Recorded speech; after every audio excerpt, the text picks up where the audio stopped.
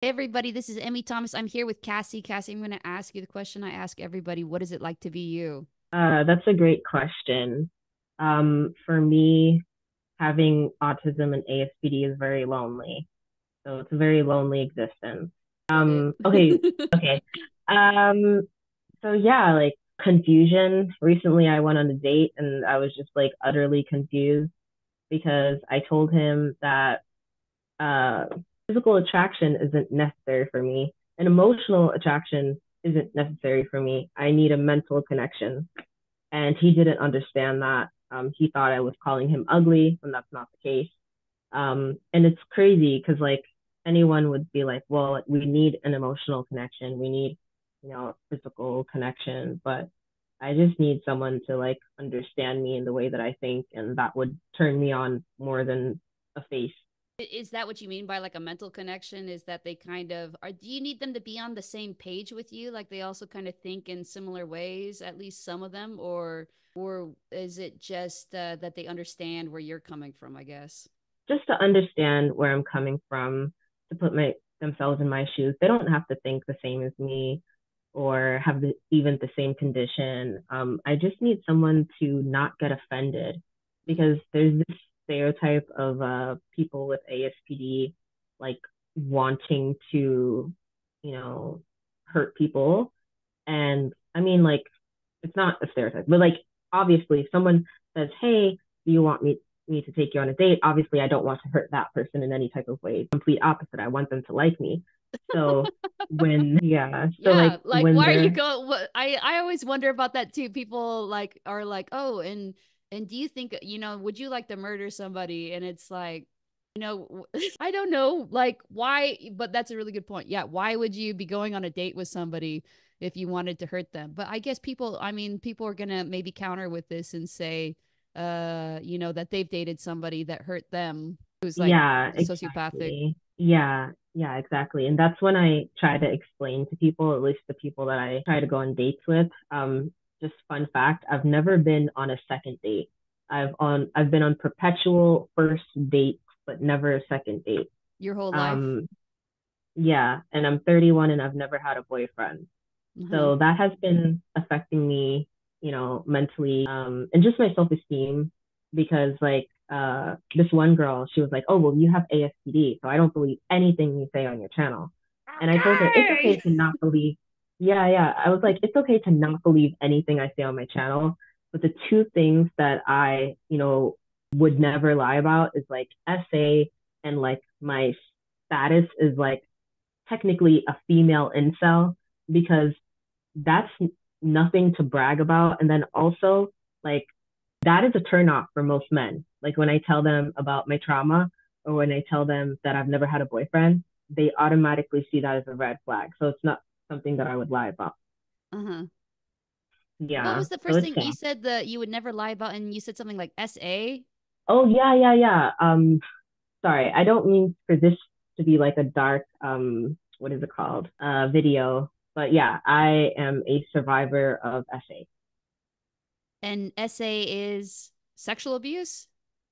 Sexual assault. A sexual Yeah. assault. Okay, I'm just like throwing out guess. I've heard it Oh, called SA. yeah, I use abbreviations for YouTube because I know how strict they are with their guidelines. Oh, I see. Yeah. Um, yeah, and then like there's some people that are like, "Oh, well, if you've been through SA, then like why do you want a boyfriend?" And Mm-hmm. it's like, "Well, because I've only had negative experiences with men. Like I would Mm-hmm. like a positive experience with a man." Yeah, So, yeah. that's interesting. And so you said you started by saying lonely. So is there something about, let's say you did have like a mental kind of connection with somebody where you felt like they could kind of cognitively understand where you're coming from? That would feel less lonely to you? Yes, that would feel a lot less lonely to me. I've had a few men like cognitively understand where I was coming from, but they thought that I wanted a relationship with them. And those guys I didn't want a relationship with. I just wanted to connect mentally because I met this other guy. His name is Zach, and I'm not going to say his full name, but you could probably guess his full name. He had autism and ASPD also, and like I connected with him mentally, but like he always thought, can I use like cuss words? I'm fine with it. I guess what Okay, is the worst that could happen is that this gets demonetized or something.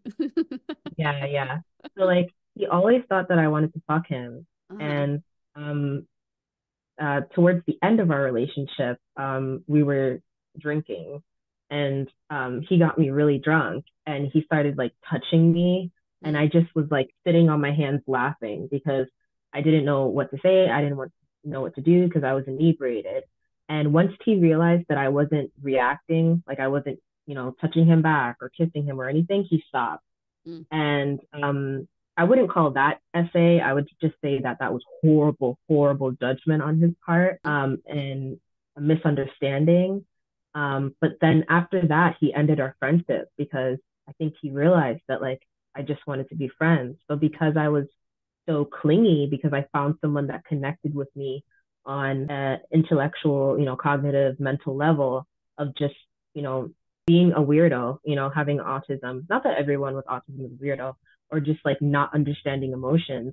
He thought like that I wanted him more than a friendship. And then the guys that I want more than, I want to be more than friends with, they never want me. Actually, mm. most of them are gay. So yeah. Um, and I missed this about Zach. Did you say that there's something up with Zach too? Zach has a mental health diagnosis or Yeah. something? Yeah, he has autism. Oh, He's diagnosed autistic.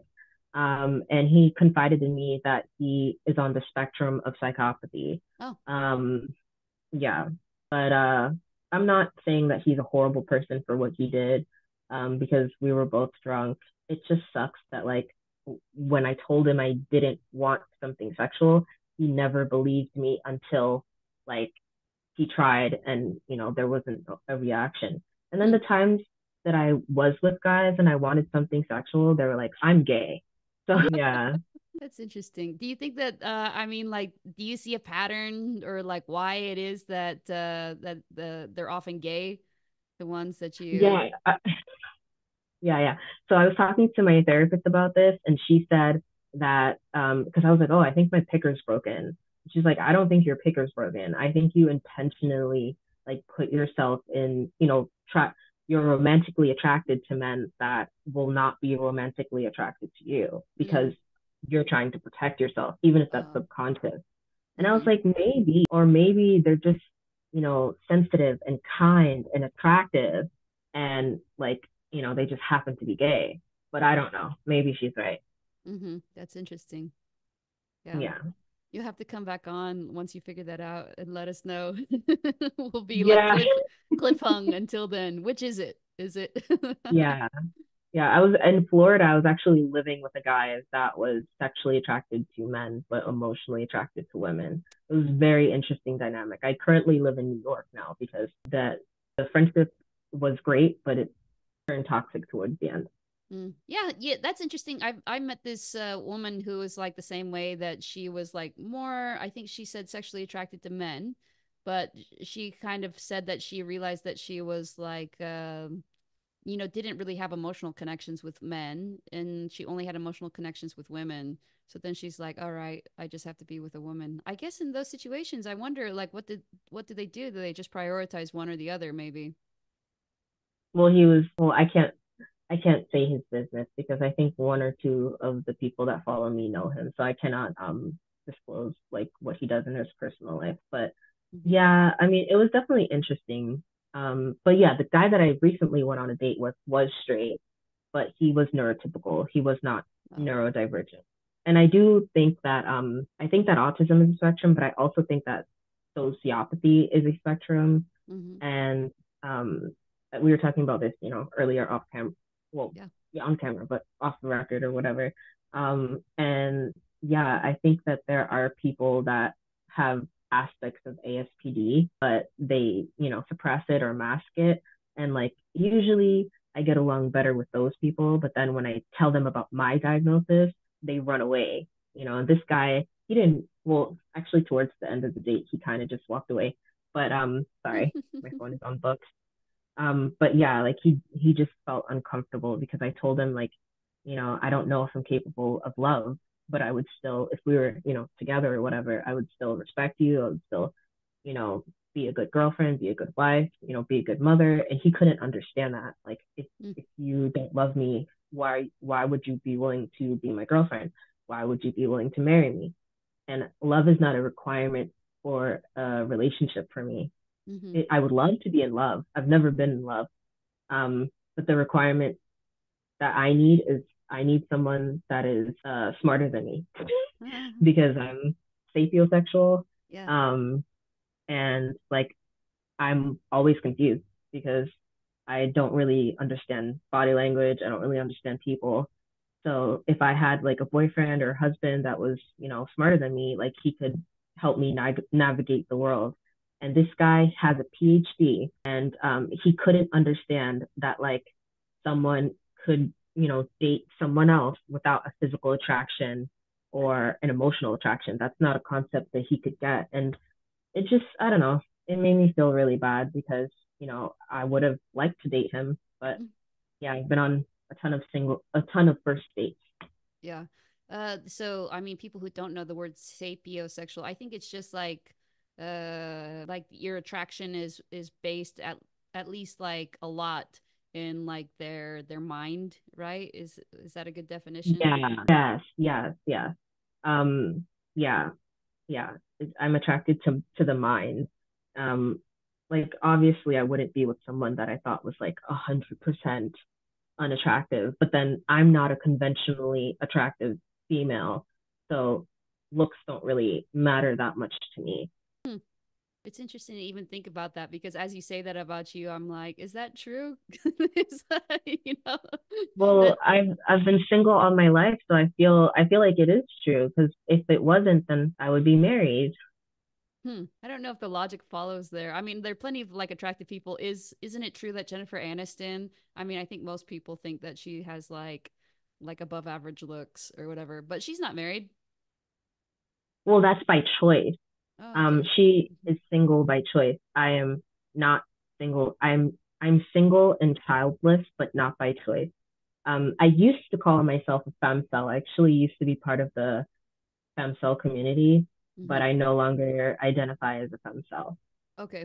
But I mean, even Jennifer Aniston though, I like the I mean this dude Zach or whatever, you probably could have married Zach, it sounded like.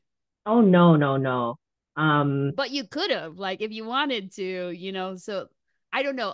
That's what I don't understand about your, and maybe you can just explain it to me, like what does it mean to be by choice or not by choice? Because it sounds like you've had instances in which, if you were like, and maybe this is interesting way to kind of explore what does it mean to could and not be able to to you, because mhm. like if I, let's say this, let's say I were in your situation, and I don't know, I mean, you just told me what you told me or something, but let's say I had kind of a Zach type or whatever who I was not interested in, but for whatever reason, I was just like, I will just kind of experience what it is to be, in a relationship with somebody. Like I'll just give myself 3 months to kind of like experience being in a dating relationship with a Zach type person. I mean, like I would have that choice. Like you probably had that choice too. Do you think? Well, I believe that Zach liked me sexually, but he did not like me emotionally or Hmm. mentally. Although I had a mental connection to him, I think he just wanted to fuck me. I don't think he Yeah. wanted a relationship with me. And I do think there's a difference between fucking and making love. I don't think he would have ever made love to me. I think he would have fucked me and then probably ghosted me Oh, I afterwards. see. I see. So you couldn't have like a relationship with somebody in which you were kind of like making love with Zach. That's what I think you're saying, and so that's why Oh, you I couldn't. could never make love to someone like him. No, he was kind of like autistic fuckboy, if you can picture that in your mind. That should be like So next fall on ABC, Autistic Fuckboy. I would love to see yeah, a TV series about that. Like, I wonder if there's ever been a character like that so far. People can put it in the comments or something if they've ever seen autistic fuckboys portrayed. Yeah, I'll try to imagine it in my head in the meantime. yeah. I mean, he was high functioning, but to answer your question, so I have a rule that I don't tell anyone that I talk to or that takes me out on a date. So I have never had a hookup because I want a relationship, but I don't like I'm not waiting until marriage, but I don't hook up with anyone like or have sex until like I used to be 60 and now it's 90. So like I need to be dating someone for like 2 to 3 months before I bump chicka womp womp with them. Mm-hmm. And that has not happened. So Yeah. I just haven't dated anyone. And usually, like this one guy, he almost lasted a month. And then he wanted to, like, make love for 1 month together. And I was like, nope. And then he got really angry and he ended our thingy. But he didn't claim me as a girlfriend. So it's like, Uh, we're just dating and now you want to, like, bang me. yeah, that's interesting. Yeah.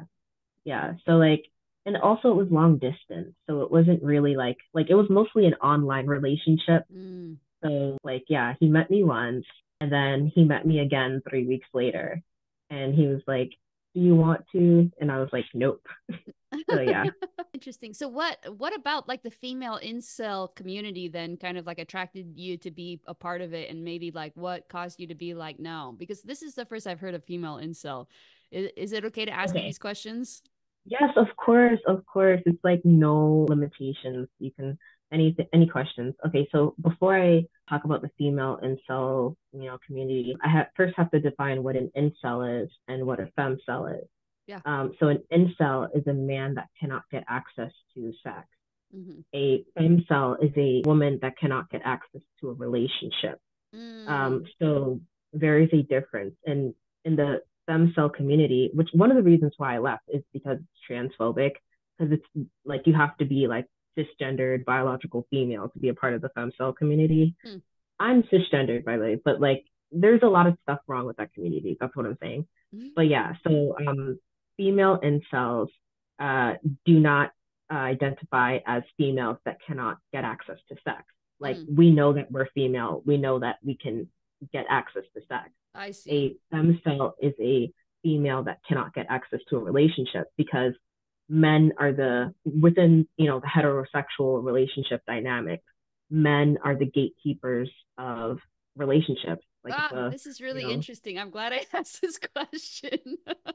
Yeah, yeah, yeah. Like for example, if a girl is, dating some guy for a couple months, couple years, she'll throw hints to him that she wants to get married because he's the one that has to, go down on one knee and say, "Will you marry me?" So men are the gatekeepers of relationships, Mm. and women are the gatekeepers of sex. Because if a man is with a woman and she says, "No, I don't want to have sex with you," then he's not going to have sex with her. Mm. Hopefully, Yeah. you know, Yeah. consent matters. But really But yeah, quickly, but like so the man has to be like the man doesn't have to be the one that goes down on one knee or whatever. But like and especially I mean that would be like a heteronormative relationship, right? Like yeah, I'm talking in about yeah, yeah, yeah, yeah, yeah. heteronormative Yeah, relationships. but you're saying like the man in a heteronormative relationship would have to say yes to the marriage, you know, and there's something about them that tends to be like no, just like there's something about women that tends to be no to sex, like the barrier if you like made generalizations about gender for sex is women and for men relationship is it's men. Does that sound Hmm. right? I apologize if I'm making No, generalizations, you're by just the way. speaking to your own experience, which is like heteronormative relationships. Yeah. Um, yeah. Okay. Can you say what you said again? I am trying to understand it because I want to agree, but I don't remember what you. Yeah, I'm sorry, I so didn't get much sleep. I think what you're kind of saying is that you know, if in a heteronormative relationship, just kind of like how the incels say like the women are the ones who can who basically say yes or no to sex, generally speaking. You know, that in heteronormative relationships, it's the man who says yes or no to relationships, generally speaking. You know, so Correct. like yeah. Yeah, I agree. Yeah. In that, part of, heteronormative relationships, that's how the dynamics go most of the time. I agree Yeah. with that. Yeah. And then that's what a femcel is somebody who has cannot get access to kind of relationships. Is that right? Yes, a female that cannot get access to a relationship. Correct. Yeah. And then so you identified with that community for a while, but then you left them. yes, because that community is full of autistic women and women that are not conventionally attractive. Mm. Um, so well, not just autistic women, they're women that have Down syndrome, like it's full of just Oh, women with like, I shouldn't say like issues, but just roadblocks, that would make it harder to find a relationship. yeah, yeah, yeah. So yeah, I kind of know what you mean. I think like I have like this person that I know of, and in like online dating, she really kind of downplays, like, let's say, some of the things that are more core to her day-to-day life, some of the struggles that she encounters, even like with mobility and stuff. And I think that it's because she that is a roadblock, let's say, for her to having a relationship, especially with people. I mean, I actually now I'm thinking of another person. This could be about multiple people where this is kind of true. And yeah, it's like it's difficult because I think that these people could easily be like in a relationship with somebody and have like rewarding relationships with people if people could kind of get over the initial whatever it is. And I think that's interesting to kind of think that I keep asking intuition about things that I should or should not share about this because it is kind of delicate topic.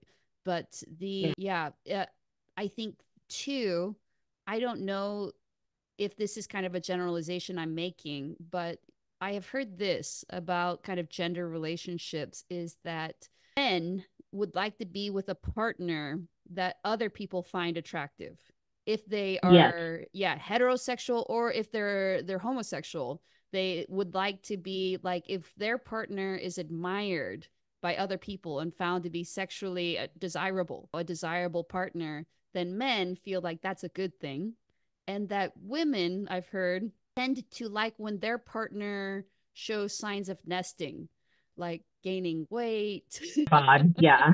Yeah, or for like if they're dating another woman, like gaining weight or whatever. And to women that feels better. Like here's the kind of the theory that I've heard, because that suggests that they are less likely to leave the relationship, that they're really nesting, that they're kind of committed to the relationship. You can tell because they're not on the prowl. Obviously they're not on the prowl. They've let themselves go.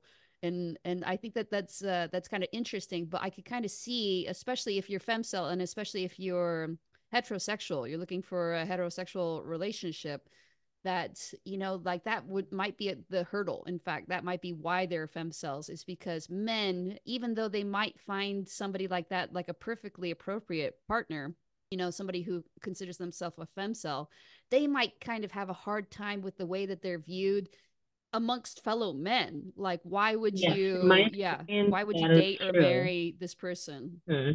Yeah, from my experience, unfortunately, there's some truth to that. And a person a couple of weeks ago was like, why don't the incels and the femcells just get with each other? And that is because the incels are not attracted to the femcells. Mm, There's some men in the incel community that say, I would never date a black girl. I would never date an overweight woman. I would never date a girl with mental health issues, mm. despite them having mental health issues, being overweight, or even some incels, of color saying this, Yeah, so that's they, very interesting. I'm like super interested in this. Like I've never really thought, hey, I'd love to spend, several minutes discussing this, and now here I am. yeah, yeah. But I had to leave the community because I was kind of forced out, if I'm going to be honest, because a couple months ago, What sort of like regulatory whatever does this community have? Is it like Reddit or something? How can you be forced out? well, the femcells, we were on Reddit and then we were kicked off of Reddit and we started well, I shouldn't say they started their own Discord. Mm. So it's a very underground community, very online underground community. What are you Um, saying? Undergone? Underground. Oh, Sorry, underground. I I'm see. wearing Okay. my headphones. Do you want me to take them off? No, either way, whatever's good for you. Okay. Yeah. Can you hear me? Yeah, I have, it's probably not you. I have like speech issues. Sometimes I watch movies with subtitles on and stuff, like some. I'll turn off the headphones if that's the case, because I'd like you to be able to hear me and whoever's watching to be able to hear me. Yeah. You want me Oh, to turn let's them try it off? without the headphones. Yeah, sure. Okay. Wait, hold on. So sorry. Why isn't it? Okay, it's off. Okay. Oh, no, what happened? No, you're back. Okay. Everything's good. Okay. All right. So you can hear me now. Yeah. Uh-huh. Okay. So yeah, I was kicked out of the femcel community because I started going to the gym. And that was right around the time, like a couple months ago, when I started doing interviews about my ASPD diagnosis because I was living in Florida with that gay guy that I think I told you a little Yeah. bit about. And he was like, you should just, be open about it because it's not something that you should be ashamed about. And also, maybe you can help destigmatize this disorder. Yeah. So, yeah, I did my first interview with Mark from Soft White Underbelly, and I told one of my friends in the femcel community about it, and she got upset. And I told her, no, I'm not going to talk Is about it you guys. I'm is it literally because it's going to talk soft about white myself. underbelly that she got upset, or why did she get upset? She got upset that I was even talking about the community at all. Oh, and you mostly talked about femcel with Mark, or you mostly talked about No. psychopathy, or both? Well, I would not say that I am a psychopath. I would say that I have traits of sociopathy. Yeah. Okay. I think there is a difference, but I talked about Mark. I mean, sorry, I talked to Mark about the autism and the ASPD diagnosis, and then I told him about a comment that I had gotten about being a femcel. A guy called me a femcel on TikTok or whatever. But yeah, that was like the beginning of them saying, okay, we don't think we want you to be part of our community. And then when I started going to the gym, they were like, oh, well, you're just gonna go to the gym. And it was so crazy because it's like yeah. What is the gym? Is it like church, amongst atheists? Like, oh, so you're just gonna go to church or whatever? So suddenly you believe in God or whatever? Like, Well, a large portion of the female incel community is overweight. mm, So when someone is trying to lose weight for their health, which I was doing because I'm borderline diabetic, mm-hmm, they see that as like, oh, you think you're the shit now. You're going to the gym because they think I'm going to the gym to lose weight, to be, to get a man or whatever. And I mean, we all bitch about how we can't find men. So like, even if I was losing weight to find a man, it's like, how is that bad? Or if I'm losing weight to, you know, uh, be healthier, how is that bad? But I think one of the girls, she just took offense to it because she is over 300 pounds. And this girl is a beautiful girl, actually. Like, she has a really pretty face. She has like blonde hair, blue eyes, like, very pretty girl. She's just a big girl. mm. And she got angry at me and she's like, you're no longer allowed to be a part of our Discord. Like, whoever, is emailing with you, like, stop emailing Cassy. So it kind of sucked, but in a way it was like, okay, I'm free. I can go to the gym without being bitched at. Interesting. Okay. Yeah, this story is like I feel like I'm getting such an insight into like like the width, breadth, depth of humanity is bigger than you've ever like imagined. That's what I always every day it seems like I learn something new. Yeah, she said that it was fat phobic and racist for me to go to the gym. This is a white woman telling me that I'm being racist for going to the gym. What So is the I was like, racism of going to the gym? Is it because gyms are not an inclusive place? well, actually, from my experience, gyms are actually in a very inclusive place. But she said that I was trying to fit a Eurocentric image of beauty, and I that I would never fit that image of beauty. And I'm like, I know. Like, if She anything, you said fit that that you were image of never beauty gonna more fit than it. me. That seems bum bum. It seems like toilet to tell people that what's true about them. I don't let people tell me about myself. Yeah. Well, no, that's good. That's good. I wasn't trying to fit in a Eurocentric image of beauty. I'm just trying to be healthy and, not have my belly hang over my coochie. But even if, your belly hangs over your coochie, that's fine if you're comfortable with that. But like, I don't think she's comfortable with herself, and she is, Oh, projecting that onto me. I see. So yeah. Okay. Oh, that's interesting.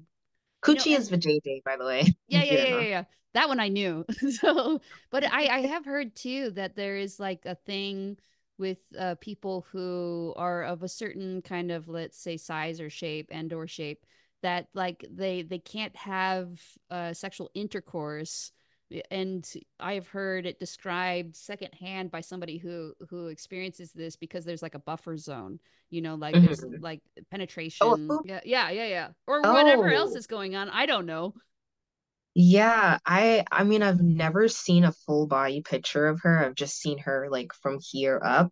Hmm. But like, yeah, if anything, she fits the Eurocentric image of beauty more than me. But From because I am, trying to lose weight, she's saying, "Oh, that's racist." But like, I tried to explain to her how hypocritical it is to, as a white woman. And by the way, I love white women, love white men, love Asian people, love Spanish people. I'm not saying that anyone of any race shouldn't, have criticisms of anything else. Sure. But yeah, like I just thought it was very hypocritical and fucked up of her to say that I'm trying to, fit a certain beauty standard because she fits that more than I do. If she lost 200 or, or so pounds, she would literally be the Eurocentric image of beauty. Yeah. So, yeah.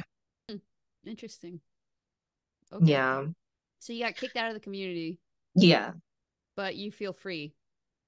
Oh, yeah, yeah, definitely feel free. I mean, unfortunately, I think technically I still am a femcel because I'm still single and, you know, and it's not by choice. So Hmm. like yeah, like technically I am still a femcel, but like I feel free because I can now talk about my fitness journey without being ridiculed. Hmm. Interesting. Yeah. Wow, we've talked about so many things. Yeah. Are there things like that are big topics that we should get to now that we're like Definitely. about like, I don't know, 45 minutes in or something? Yeah, definitely. So one thing I admire about you and a few other women with ASPD that I've spoken to is that you guys are in relationships. So what is the secret to that? Because I have been single all my life, and being single is actually contributing to like I guess my sociopathic thoughts because now when I see couples together, I get angry and I Mm, hate that. yeah. Yeah. Yeah. So I guess for me, like I had relationships, and they were like, I think similar to what you kind of described. They were like mostly kind of, for me, mental. And I think that must have been weird for my partners, because I think, like when we did engage in like whatever physical affection or something, it was more like, I mean, I felt like a little bit like a sex doll or something, even if it was just like we're sitting on the couch or whatever, like kind of like, okay, I know this is important to you. And so I'm going to engage in this. I think that probably weirded people out, but I Was didn't that really with women or men that you both. felt like Yeah. a sex doll?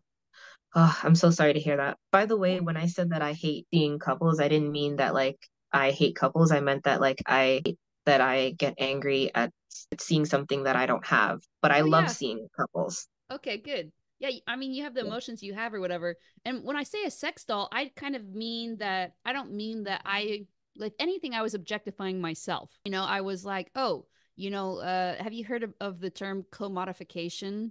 No, can you explain it to me? Yeah, commodification is like when you take something that normally doesn't have kind of a monetary value and you give it that monetary value. So like I was commodifying myself in a way because I used my own kind of body, I guess, and my own, I don't know, like other aspects of my body and self too, as kind of like a little bit of a currency. Like, oh, I'm willing to trade you access to, the body and like these experiences or whatever with me in exchange for whatever it is I feel like I'm getting from you, like whatever it was, and for various people it was different things or something.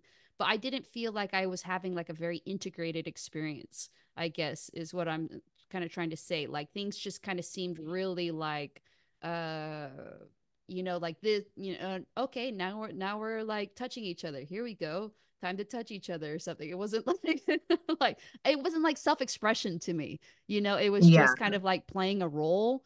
And so I had relationships before, but I don't think I really had kind of what I would describe as like an emotional, kind of psychological, romantic intimacy, uh, probably until my current girlfriend. But I think that the thing that was keeping me from it was that I didn't have a very good, and people who've heard me speak before probably no surprise I'm about to say this. I'm almost like hesitating to say it, but like sense of self. I didn't have like a very good understanding of who I was. So in a relationship, I didn't really feel like I was showing up as myself in the relationship either, maybe is a good way to put it.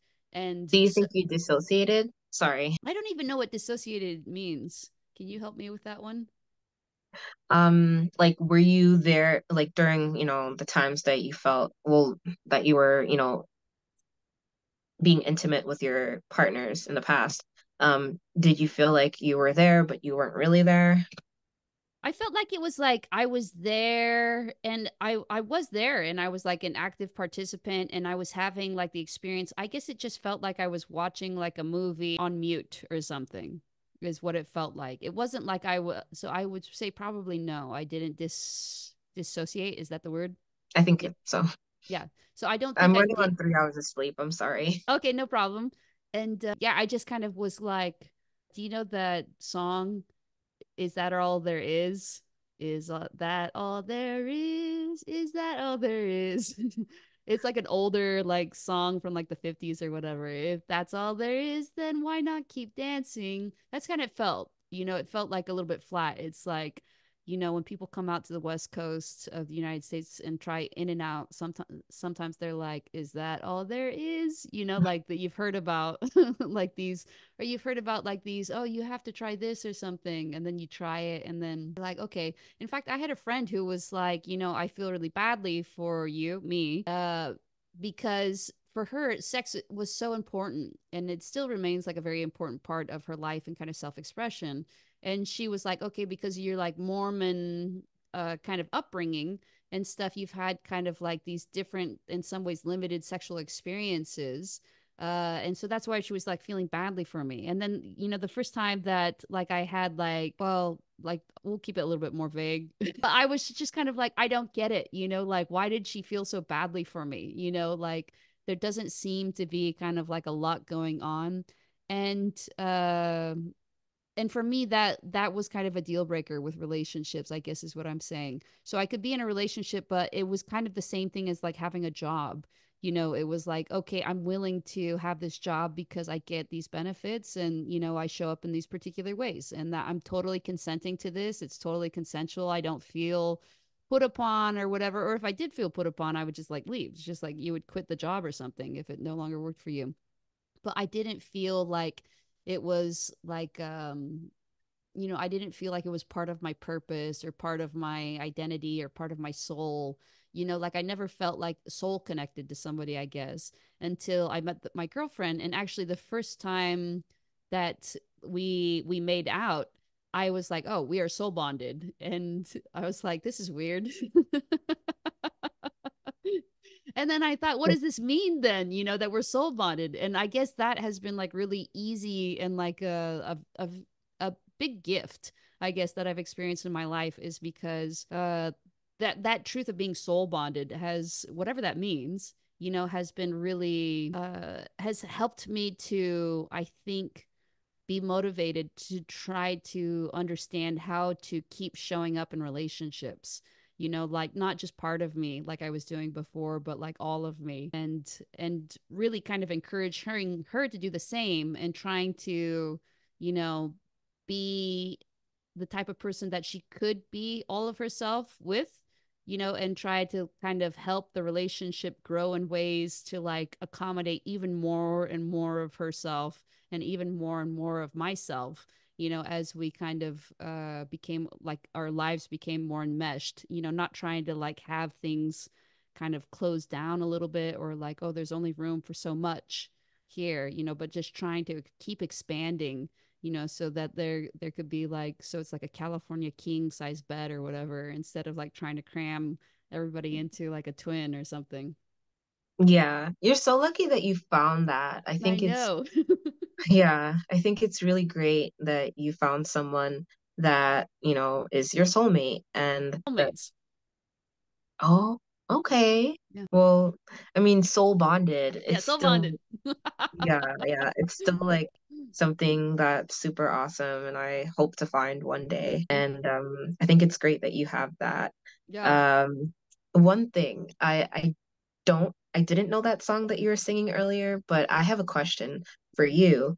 Do you like music? Like do you enjoy music? Yeah, I do. I am a musician. Like I studied Oh, okay. music. That yeah, my undergrad degree is in music. Nice, nice. So I don't really talk about this a lot, but like I feel nothing when I listen to music. I pretend like I do, obviously because I don't want to have like a blank look on my face and a monotone voice, but I don't like music. I feel nothing when I listen to music.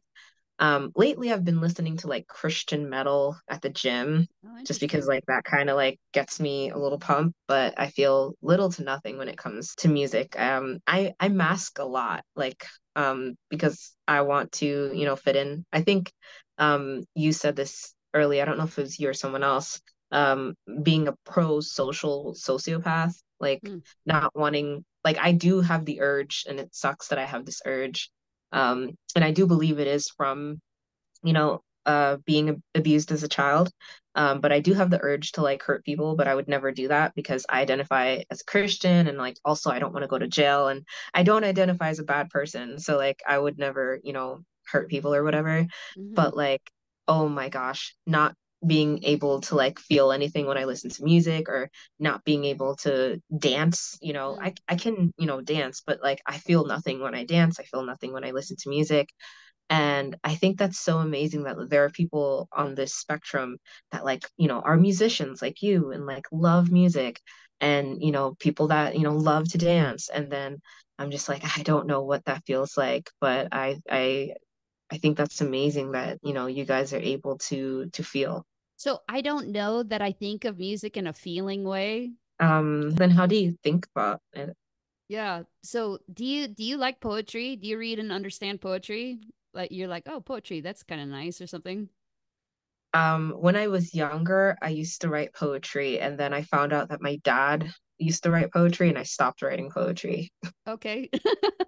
Yeah, but yeah, I have Yeah. an appreciation for poetry. Yeah, so I can't understand it. Like it's not like I'm like, oh, this sucks or whatever. I read it and I try really hard. So that's why I kind of identify with what you've said about music. And then my girlfriend also loves, she's like psychopathic. She loves and, here and there writes poetry or whatever. She wrote like one just recently, like something like, but it's April, so I'll try. That was the poem. I was like, I understand, like it's short or whatever. Maybe the shorter it is or whatever. And she says she doesn't even think about the meaning. She just kind of thinks about like the flow of the words, the way it looks on the page, or she tells me all these different things that kind of are like that she's taking in or whatever. I don't understand it. Like I've only understood, like a handful of poems, like in a way that kind of makes sense to me. And I think of it kind of as just like, I don't know, like Chinese or something. Like there's like a few Yeah, phrases that I can pick up on where I'm like, oh, okay, sure. Yeah, I've heard that before. yeah, yeah. And then that's like reading poetry or reading the lyrics to, music. Like I can understand it and I could like kind of get why someone would like it. But that there's a disconnect kind of between like my mind because I know like what song, would be better, if someone was playing it than Hmm. another song if someone was playing it. Yeah. But there's a disconnect between my mind and like I guess like my heart or my body or whatever because like yeah like I would rather someone play classical music than play like rap just because like I guess like yeah it's less like boom boom boom like it's less stress on like in my mind but I like quiet more but like I do have an appreciation for certain types of music or certain types of dances but I can't really like connect to it and I think that's like the part where I guess the sociopathy comes in is just like not being able to connect and like even though like I said like I value life, I identify as a Christian, I would never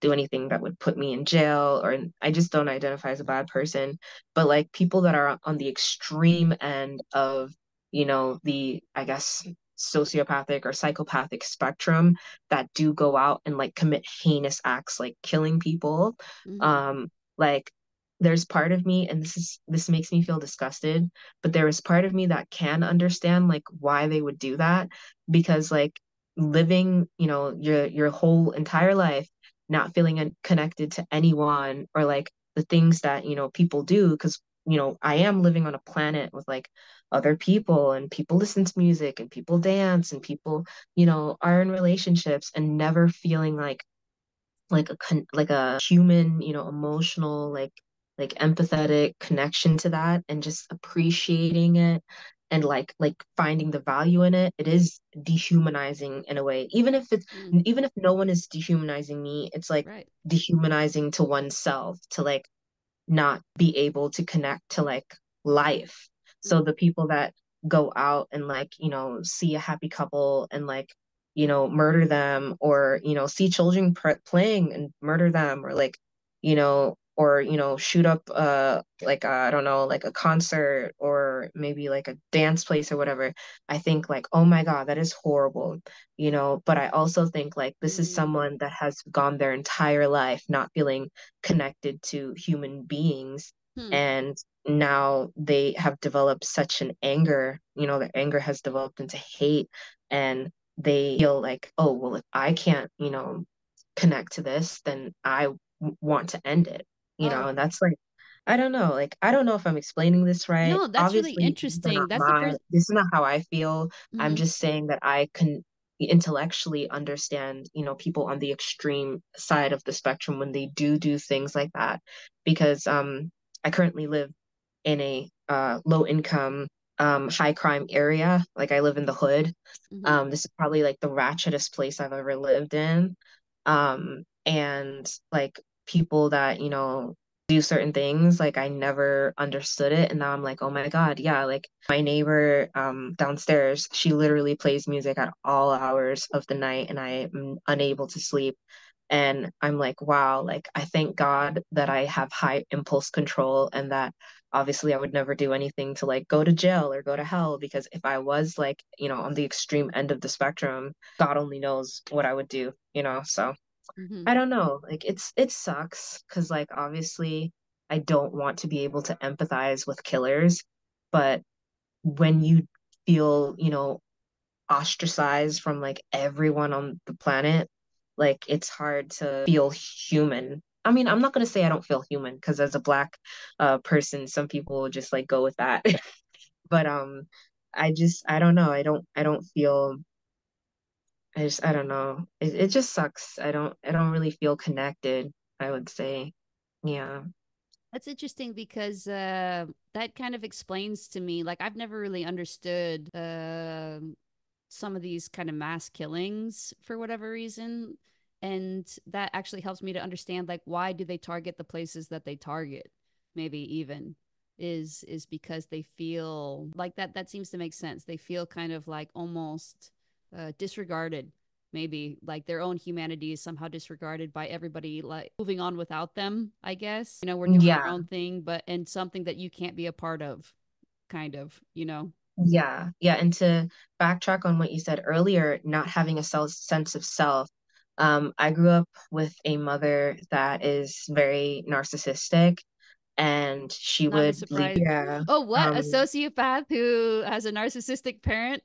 Yeah, yeah, it is what it is. And Hmm. I think that's why I'm like so, I think the kids call like humble or whatever, because yeah, like she put me in situations Mm, where like I got, sexually assaulted in, yeah. and just like not developing a core sense of self, because I had to make sure that like she was all right, and that I wasn't doing anything to piss her off, especially because my dad wasn't in the picture.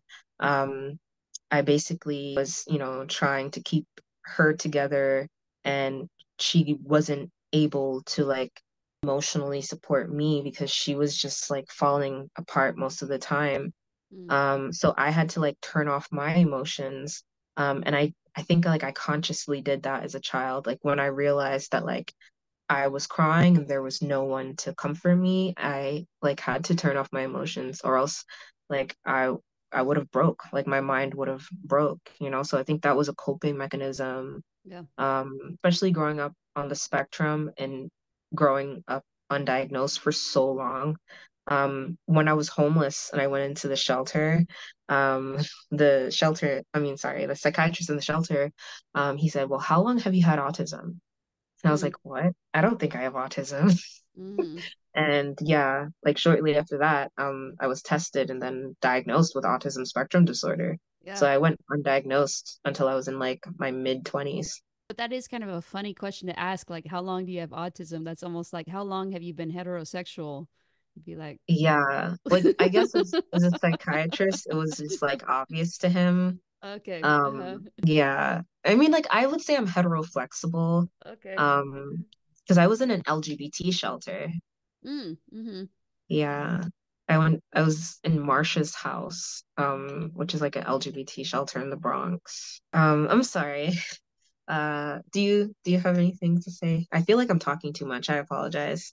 Well, yeah, I want to kind of like go back to, no, you're not talking too much at all. I want to kind of go back to like this idea of music, though. What I kind of think, I do think that there's probably something mirror neurons or whatever with dancing and with music, and that there is like this kind of dancing music connection, like in our brains. I think that that's like a thing. I think we perceive music as movement.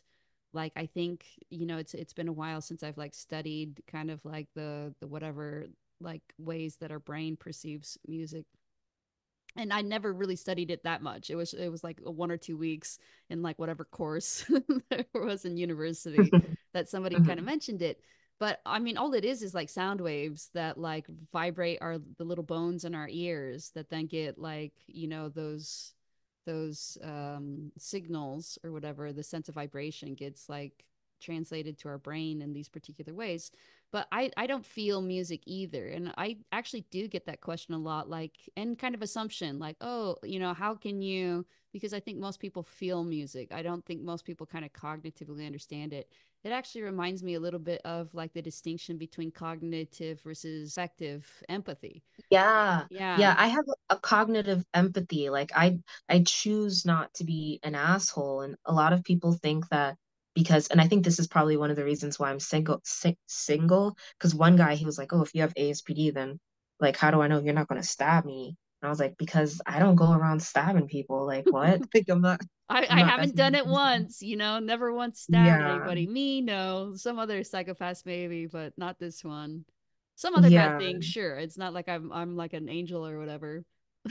Yeah, when I was a teenager, that was like when I was in the depths of my psychopathy, and Mm, being homeless kind of like humbled me. I guess it like taught me how to be like more empathetic. hmm, That's when I got closer to God as far as like my religion and how it's helped me a lot. yeah. Yeah, but yeah, Let's I think yeah, sorry. Oh yeah, yeah. So I was just gonna like wrap it up. So the way that I like learned music though was just kind of hear the notes or whatever, and I learned it kind of like in the same way that somebody might learn like I don't know how to speak French or something, But Mhm. also French, if like French was like your first language, but you didn't learn it until you were like 8 or something. I guess so. I think of it as I think of like skiing or swimming, things that I took lessons for. And yeah, they feel good to do, but it's not like I feel like I don't associate them with like, hey, this is conveying an emotion when I ski or conveying an emotion when I Yeah. swim or something.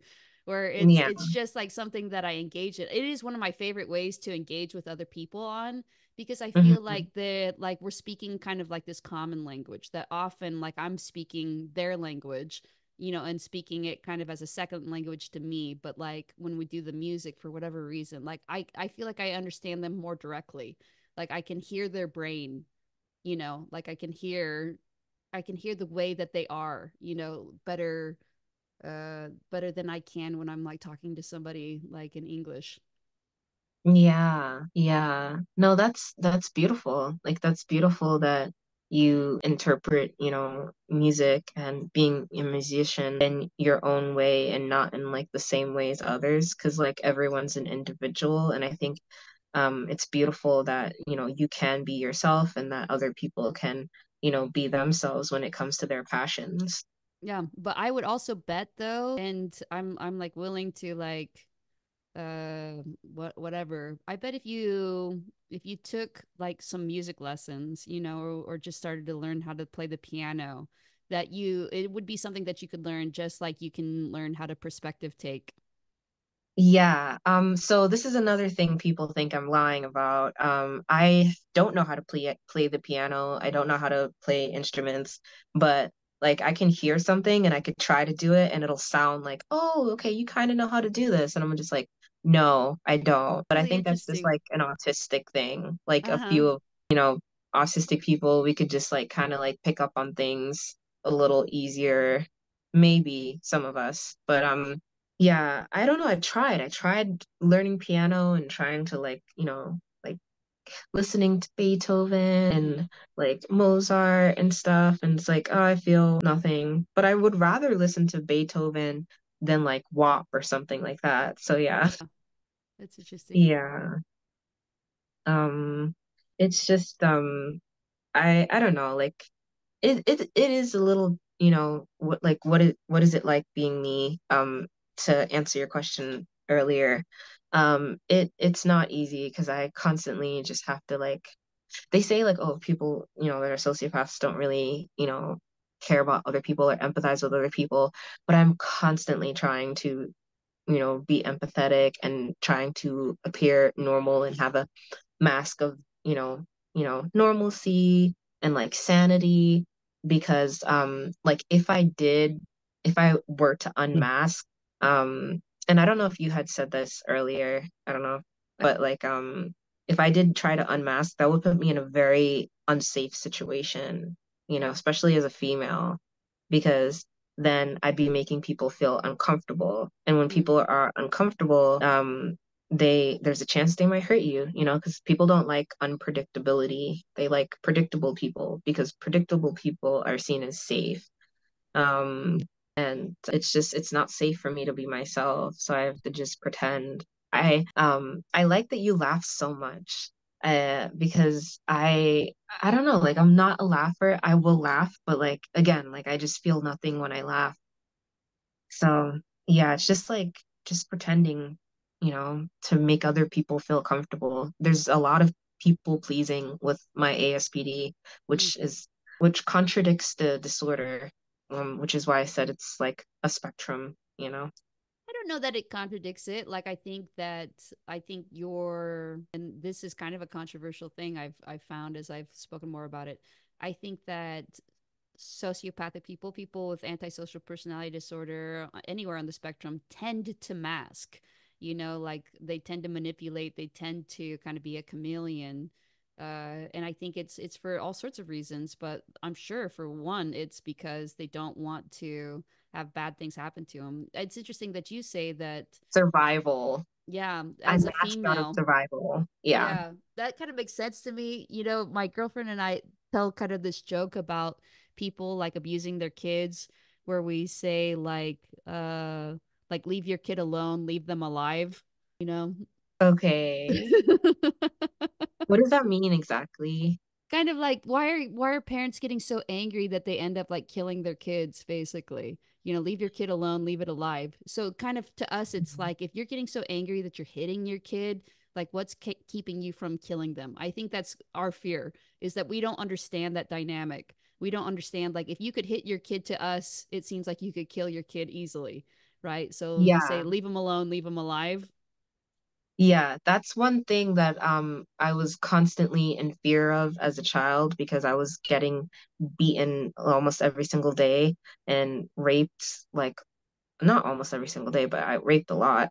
Beaten by my mom, not, assaulted by my mom, in that way. But yeah, and I think like a part of my brain that like, because I'm diagnosed ASPD and then I've had an MRI done and they said that there was a lot of gray in Mm-hmm. my amygdala area. So it's like people are like, oh, like she's too nice or she seems, like she wouldn't have this disorder. And I'm like, oh, actually, no, like my brain is I literally have brain damage from the abuse that I, suffered as a child. And my technically I have the brain of a sociopath, but like that doesn't mean that because I was hurt that I'm gonna go out and like physically hurt other people. Mm-hmm.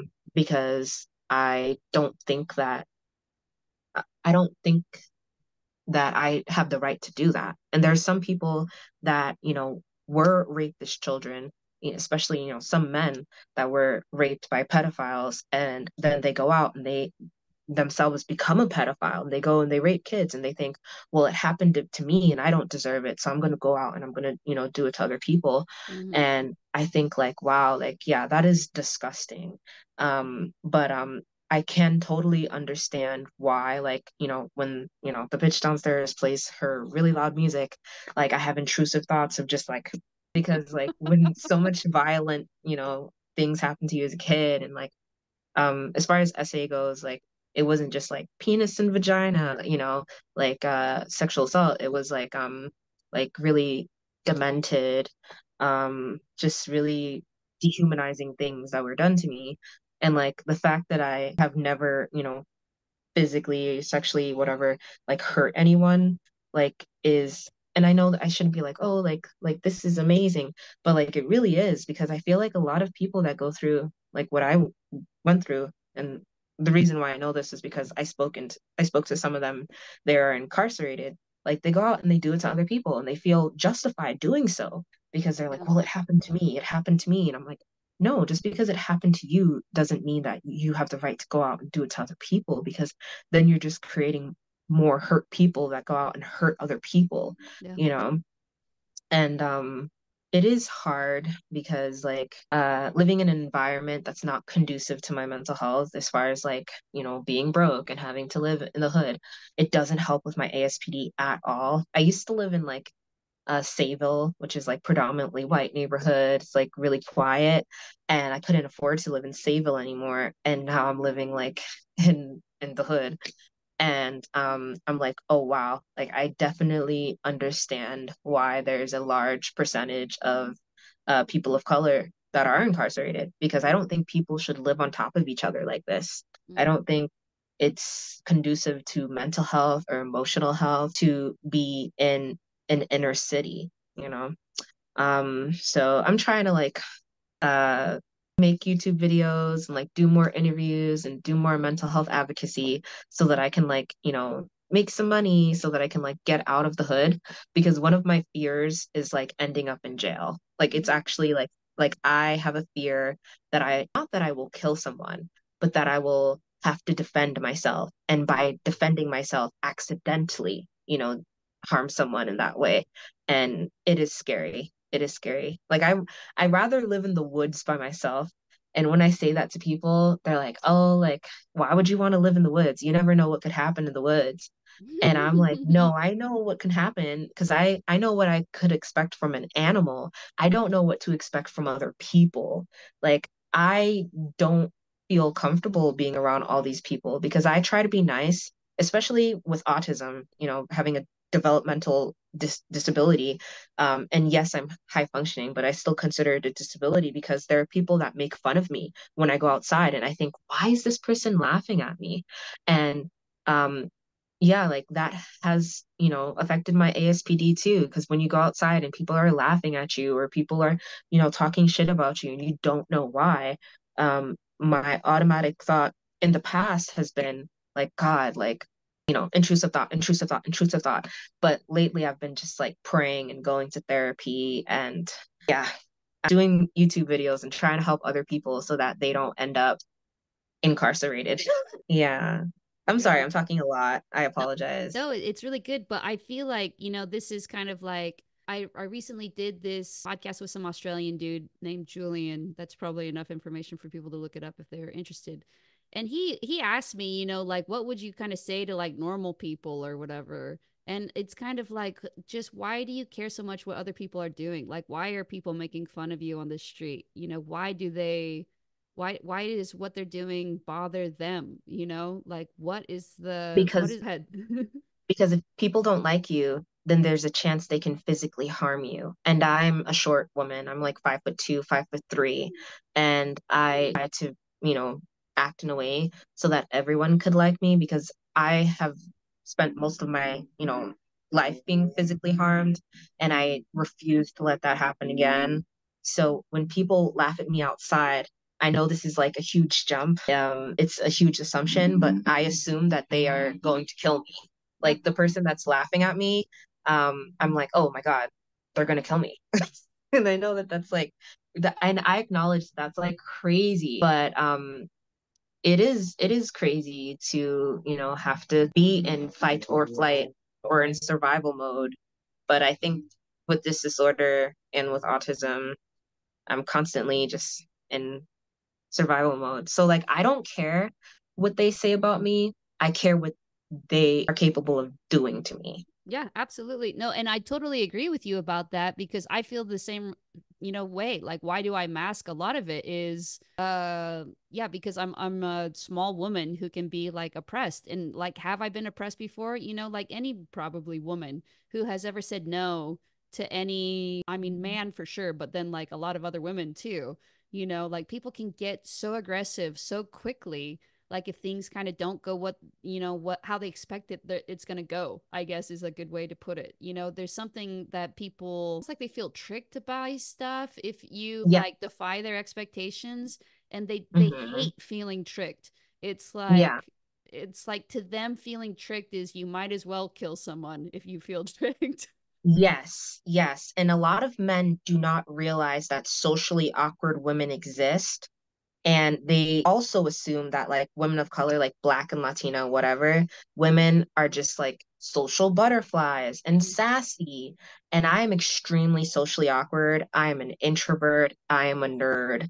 And guys, that I meet on Bumble or Christian Mingle, when they meet me for coffee at Dunkin' Donuts or at Starbucks, they have an assumption in their mind that I'm Mm, going to be a certain way, and then they meet me and they don't know what box to put me in because I'm weird. Like I'm a weirdo. And then they feel uncomfortable. One guy, he was like, "Oh, I'm getting weird vibes from you.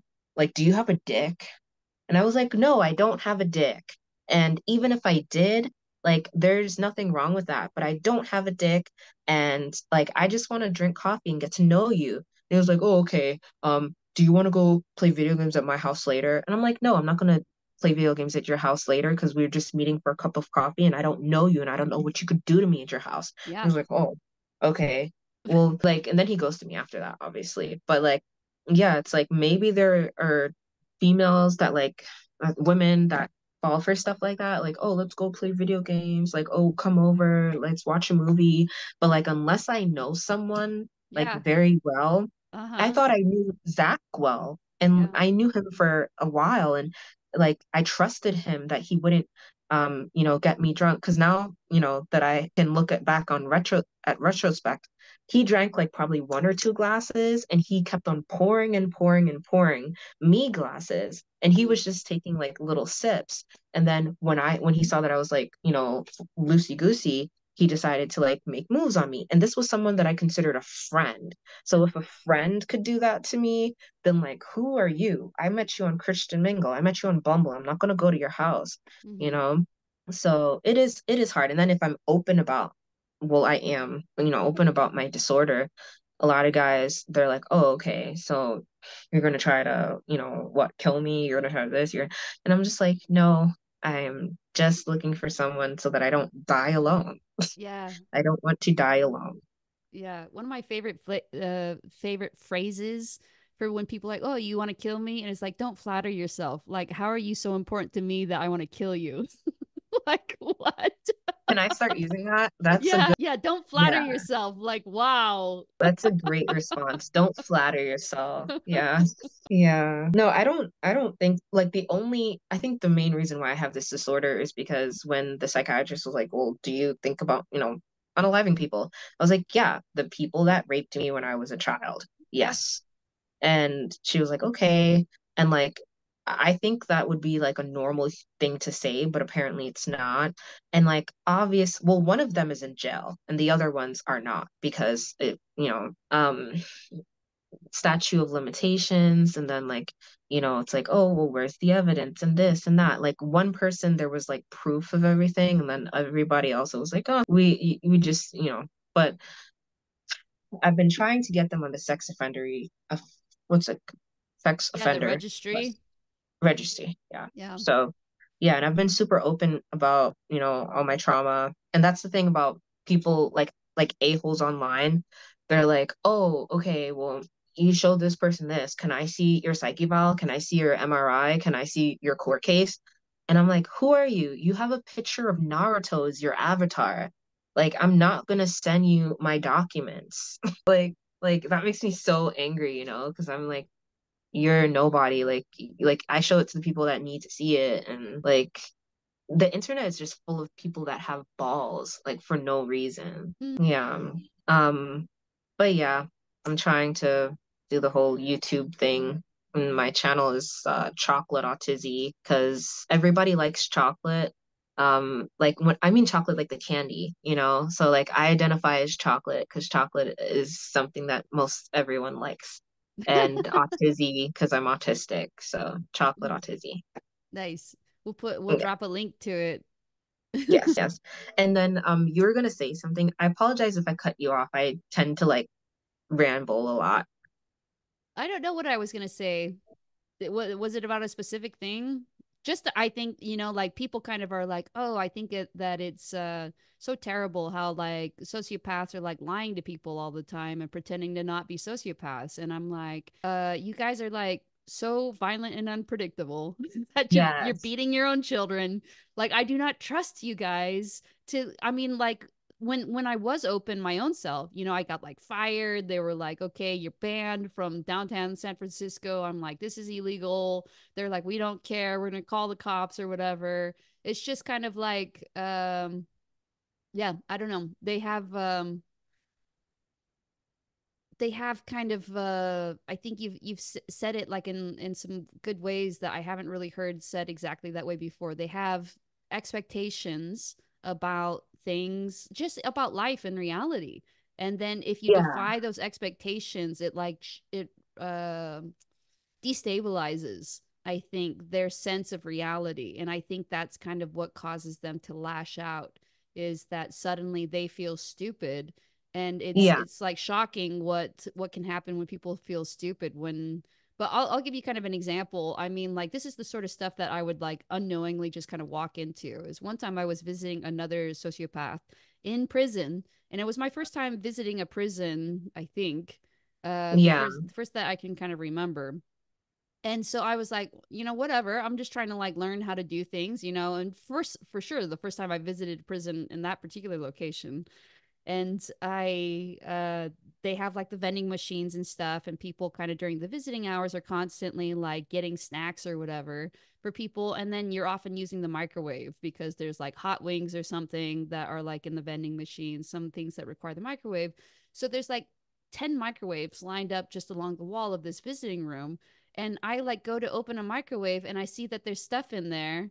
And so I just put the thing on top, and that like led to me almost like dying in this Oh my prison gosh. waiting room. Yeah, because the person whose stuff I put on top was so pissed at me. It was like another woman who was there visiting somebody that like the guards had to get involved and kind of be like, you know, like if you don't sit back down or whatever, to her, I guess, but also to me because they couldn't tell who did what or whatever, you know, like we're gonna kick you out or we're gonna blah blah blah blah blah, you know. But she was like threatening to kill me. She's like, you know, bitch, you Did think she you know can blah about blah your blah blah blah. disorder? No, but Oh, that's the okay. sort of thing like where, you know, like where I could kind of, I have accidentally, you know, kind of like disrupted people's expectations for how things should go. You know, like she, I Yes. guess, expected me not to put her thing up on the microwave top. You know, that was not her expectation. So she took that as a disrespect. And I didn't mean Yeah. disrespect. I was just kind of like, I am clueless. Like, is there a rule about don't put people's stuff up on the microwave or something, that like these rules I don't know about that I violate or something? And so the rules Yeah. that I do know about, I'm like very careful to like follow them. Like, oh, okay, you know, look you Exactly. in the eye, smile, ha ha ha ha, you know, laugh at your jokes or Yeah. whatever. Yeah. Neurotypical people, in my experience, are more sociopathic than actual sociopaths. Um, like for example, Behaviorally, is that what you mean? Like, yeah, like behaviorally, they're more yes, yes. antisocial. They can be like, Anti, yeah. yeah, because the people that have opened up to me about their ASP diagnosis, the people that have emailed me, I'm like, what do you do for a living? One lady is a lawyer that works for Morgan and Morgan. Obviously, I can't say her name. Mm-hmm. Another person is a doctor that works at Downstate Hospital. And I was like, well, like, how does ASPD affect you, Mm-hmm. at your job? And he was like, well, I just like cutting flesh. And that's my thing. And so I became a doctor.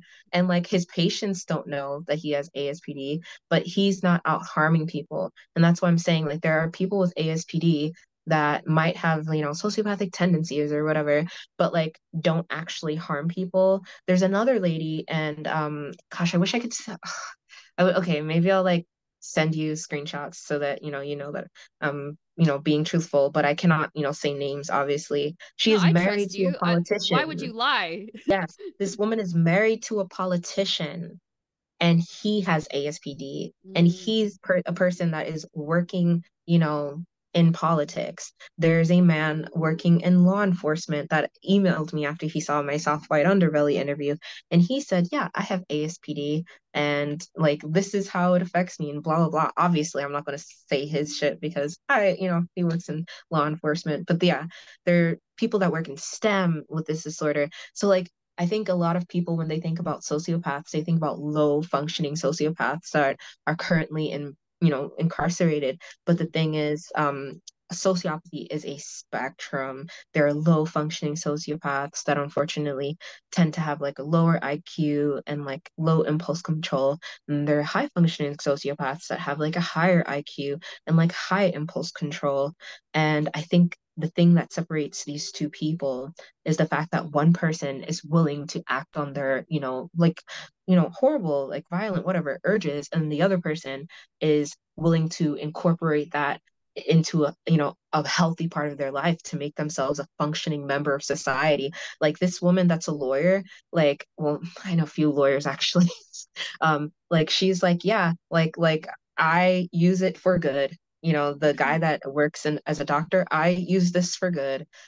There is a teacher and she's like, yeah, I use this for good. Like she will call, like, because I wish that I had a teacher like that mm. like saw, neglect and was like, no, I'm gonna fight for this child and I'm gonna get you out of your mom's custody because like your mom is clearly neglecting you. Like Yeah. she's like, nope, I do not care. I will help children. So Yeah, it's like, she's willing to like rock the boat. She's willing to like, throw the monopoly board up and be like, "Nope, this is done. yeah, Done, done. You're yeah. done. You're done."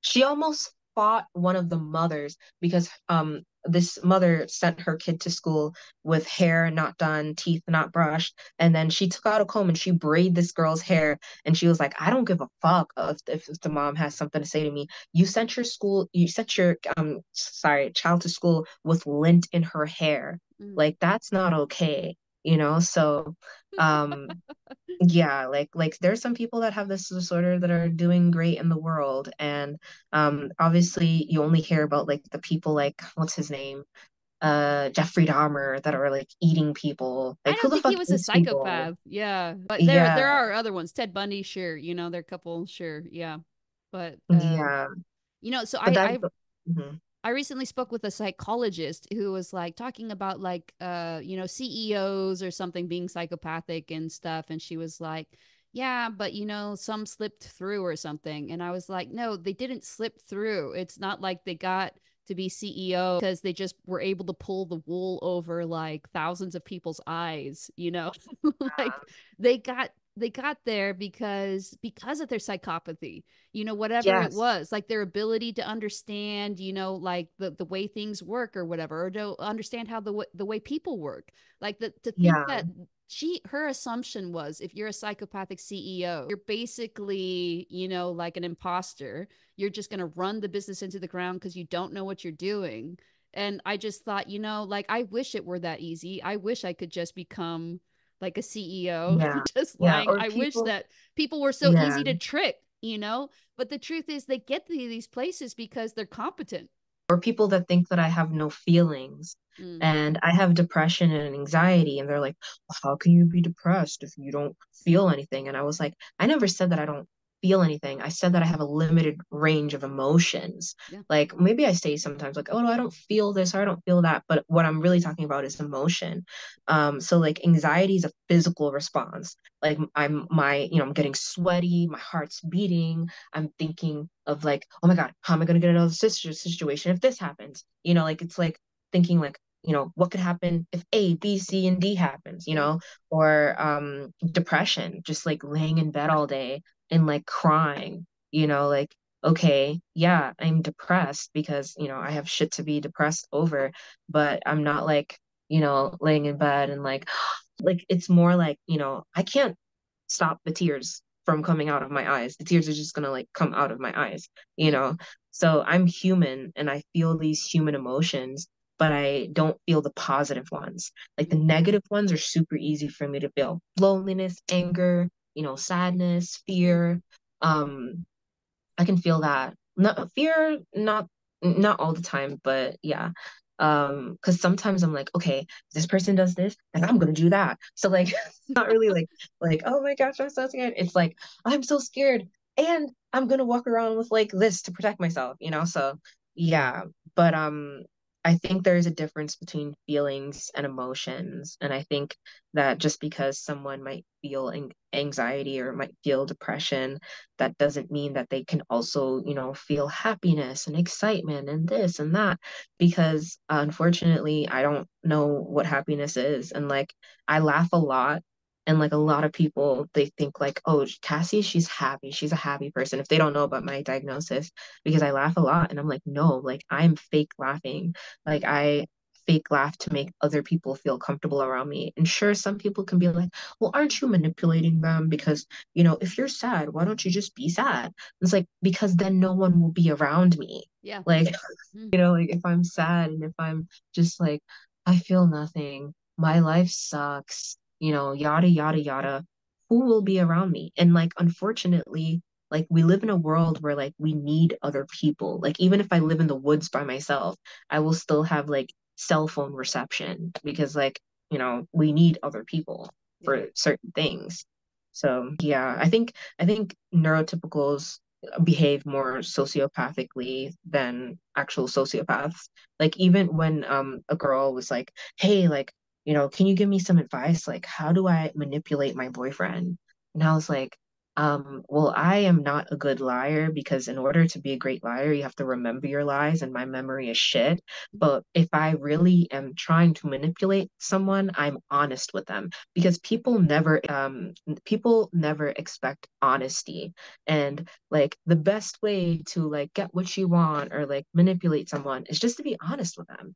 Mm. And it's like so crazy because like people think like, oh, like you have to lie or you have to do this or you have to do that. And it's like, no, like I just like I'm like, hey, I need $20 from McDonald's. I'm not gonna be like, oh, like I this and I that. And like, just like honesty goes a long way.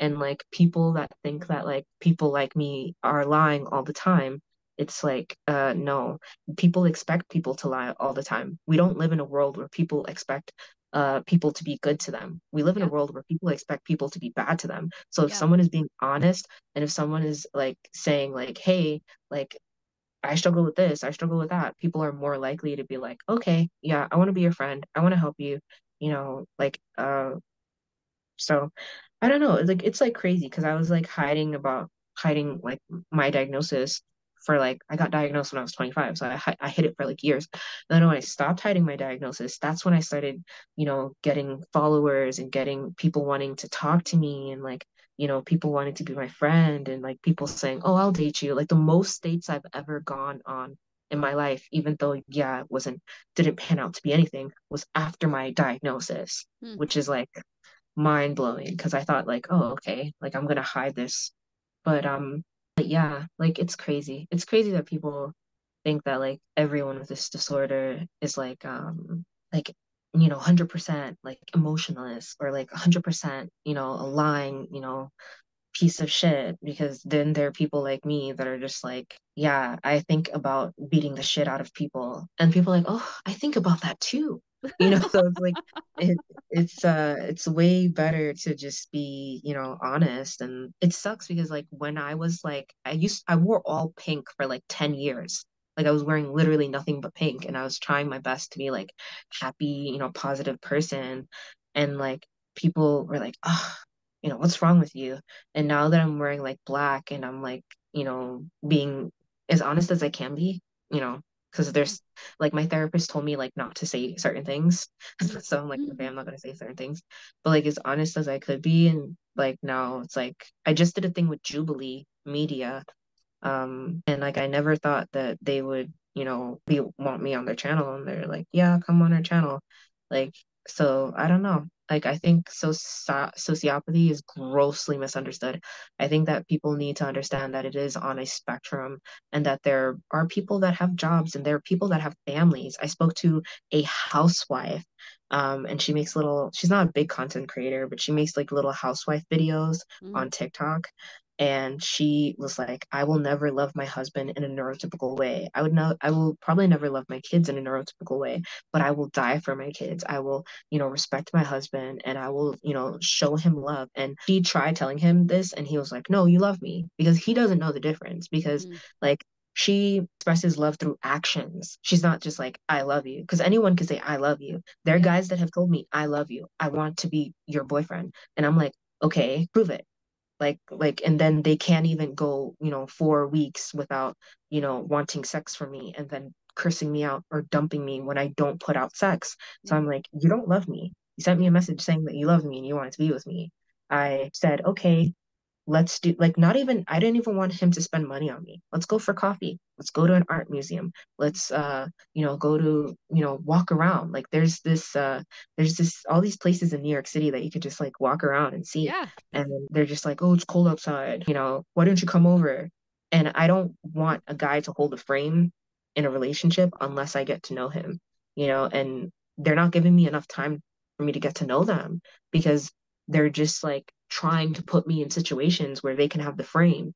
And like I know what they're doing, because like What is it the is, but it's a frame? frame where they have power over a situation. I Oh, can okay. Google it. I don't think that's the like correct definition, but like, you know, I don't put myself alone in cars with guys that I meet Yeah. for the first time. I take Okay. an I see. Uber, you Yeah. know, like I'm not gonna go to their house, and they're just like, why don't you come over? Why don't I pick you up? And I'm just like, because you can pick me up, lock the door, and pull out your dick. Then what I'm supposed to do, you Yeah. know? Or like, do you want to come Exactly. on my boat? Like, go on your boat in the middle of the ocean? Like, no, I'm not going to do that on the first date. And I've had like very like, because I consider myself to be an unattractive woman.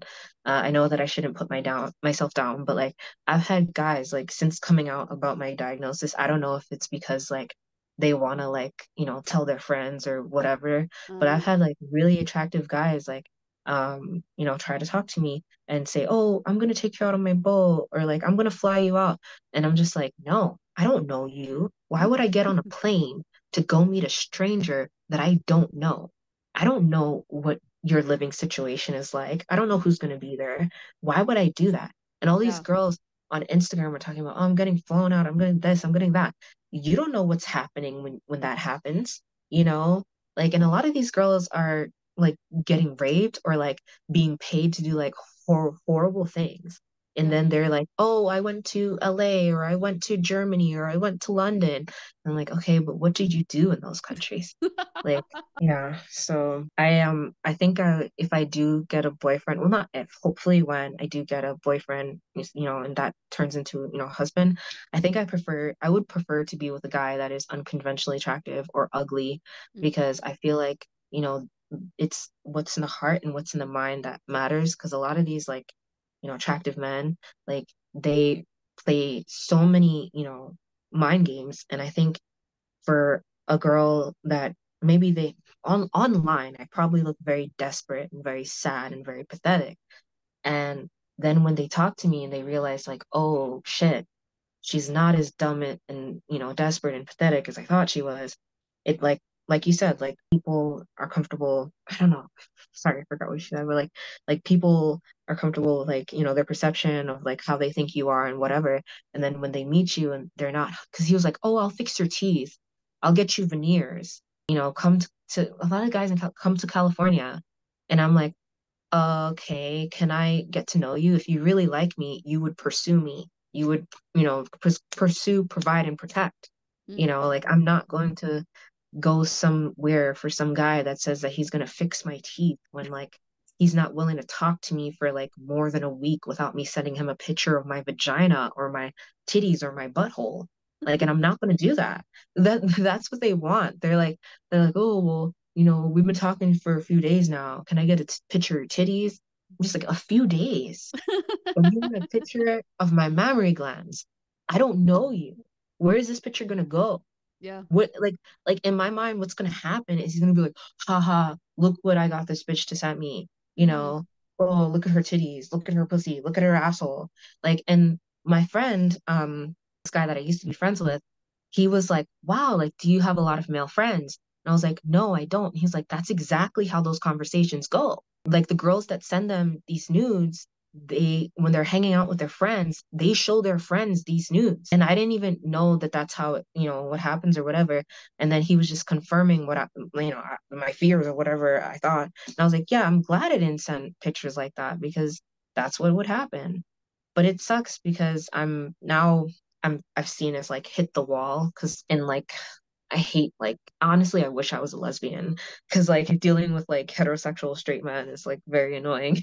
Because they think like, oh, you're in your 30s, you've hit the wall, Yeah. oh, and you're fat, like, oh, and you're dark skinned.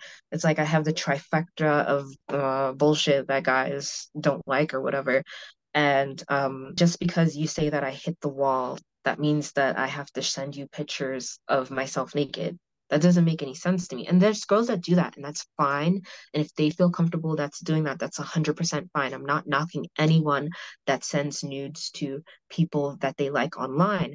But like the fact that they don't think, because I've also seen videos of girls crying when guys post their nudes online, because these are not like OnlyFans girls. These are just like regular girls that are like me, where they're not conventionally attractive, they're overweight, they might have autism, they might have PTSD, they have some type of mental health issue or, physical health issue. One girl in a wheelchair, she sent complete nudes with her face included to some guy that was like, yeah, I love you, I this, I that. And then he showed it to his friends, like, oh, look at what I got this bitch to send me, so it's like, no, I'm not going to do that. And it sucks because maybe there are guys that like would date me if I did that, and maybe they wouldn't send it to their friends or post it online. But like, how am I supposed to know that? Like, they're like, it's not like it was, because my mom told me, she was like, oh, because I'm trying to rebuild my relationship with my mother now. And like, she kind of is acknowledging that she is a bit of a narcissist and she's trying to get help or whatever. No But like, my judgment mom, from me. I have a relationship with my dad. yeah. Does your dad have a narcissist? Yeah, Oh my gosh. Is there a correlation between having ASPD and having narcissistic parents? I think so. Yeah. I There, mean, yeah. I just have met a lot of people, because imagine, how do you get to the place where you feel like you can't develop like a normal sense of self? It could be kind of a genetic thing. It could be like some other environmental thing, like you got sick at the wrong time as a child or something, and that disrupted your whatever, or like your brain's a little bit different, or other things happened to you, or you got abused, or it could be like various things. But like I think often like it would be difficult for me to imagine like people who had a narcissistic parent just being like completely fine, just being like, I'm Yeah, good, that's actually funny. no issues there. Yeah. Yeah, I actually I've also seen a correlation not just with people with, ASPD having narcissistic parents, but also having digestive issues where they Mm, have like IBS or they have Crohn's or they have acid reflux. And I don't know if it's from like the stress of like masking, because mm, like I do believe that antisocial personality disorder and people that are on the spectrum of antisocial personality disorder are neurodivergent, just like people that yep. have autism, just like people that have ADHD. Like I think probably 40 years, not even 40 years, maybe like 5, 10 years from now, people will have a better understanding of this disorder, because people used to think gender was binary. And now we know that gender is on a spectrum. People thought that autism was just, high functioning, low functioning. and only the low functioning people were getting diagnosed. The high functioning, they called it Asperger's, Yeah. people with Asperger's back then.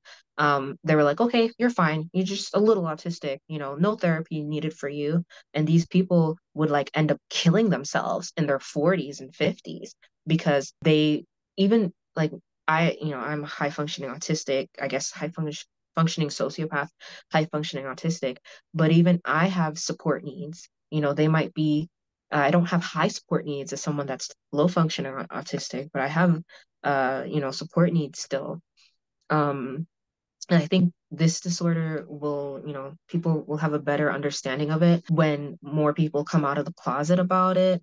I think a lot of people are just walking around undiagnosed with ASPD and they're just thinking, oh, well, like, I just don't feel that much, Yeah. or maybe there are people on the extreme end of the spectrum, especially men, because I feel like it's a lot easier to live with this disorder as a female because it's easier to like mask. And also, a lot of women don't really hurt people physically. Like Yeah. women hurt people mentally, emotionally, spiritually, but not really like physically. And the reason I think more men are diagnosed is because men hurt, people physically. So you could be like, oh my gosh, he did that. Like he's a fucking sociopath, psychopath, or whatever. But like there are women, and this is like so crazy because like I used to talk to this girl and she would talk to guys online, get them to fall in love with her, and then be like, oh, I can't be with you. I have a husband, So she'd be like in these like mini and like her husband was like, oh, it's okay, like you're just talking to guys, it's fine. And I'm like, dude, like how are you okay? But she was just talking to guys, she wasn't meeting them in real life. But like these guys didn't know that she was married, they didn't know that she was in a relationship and that she had a child.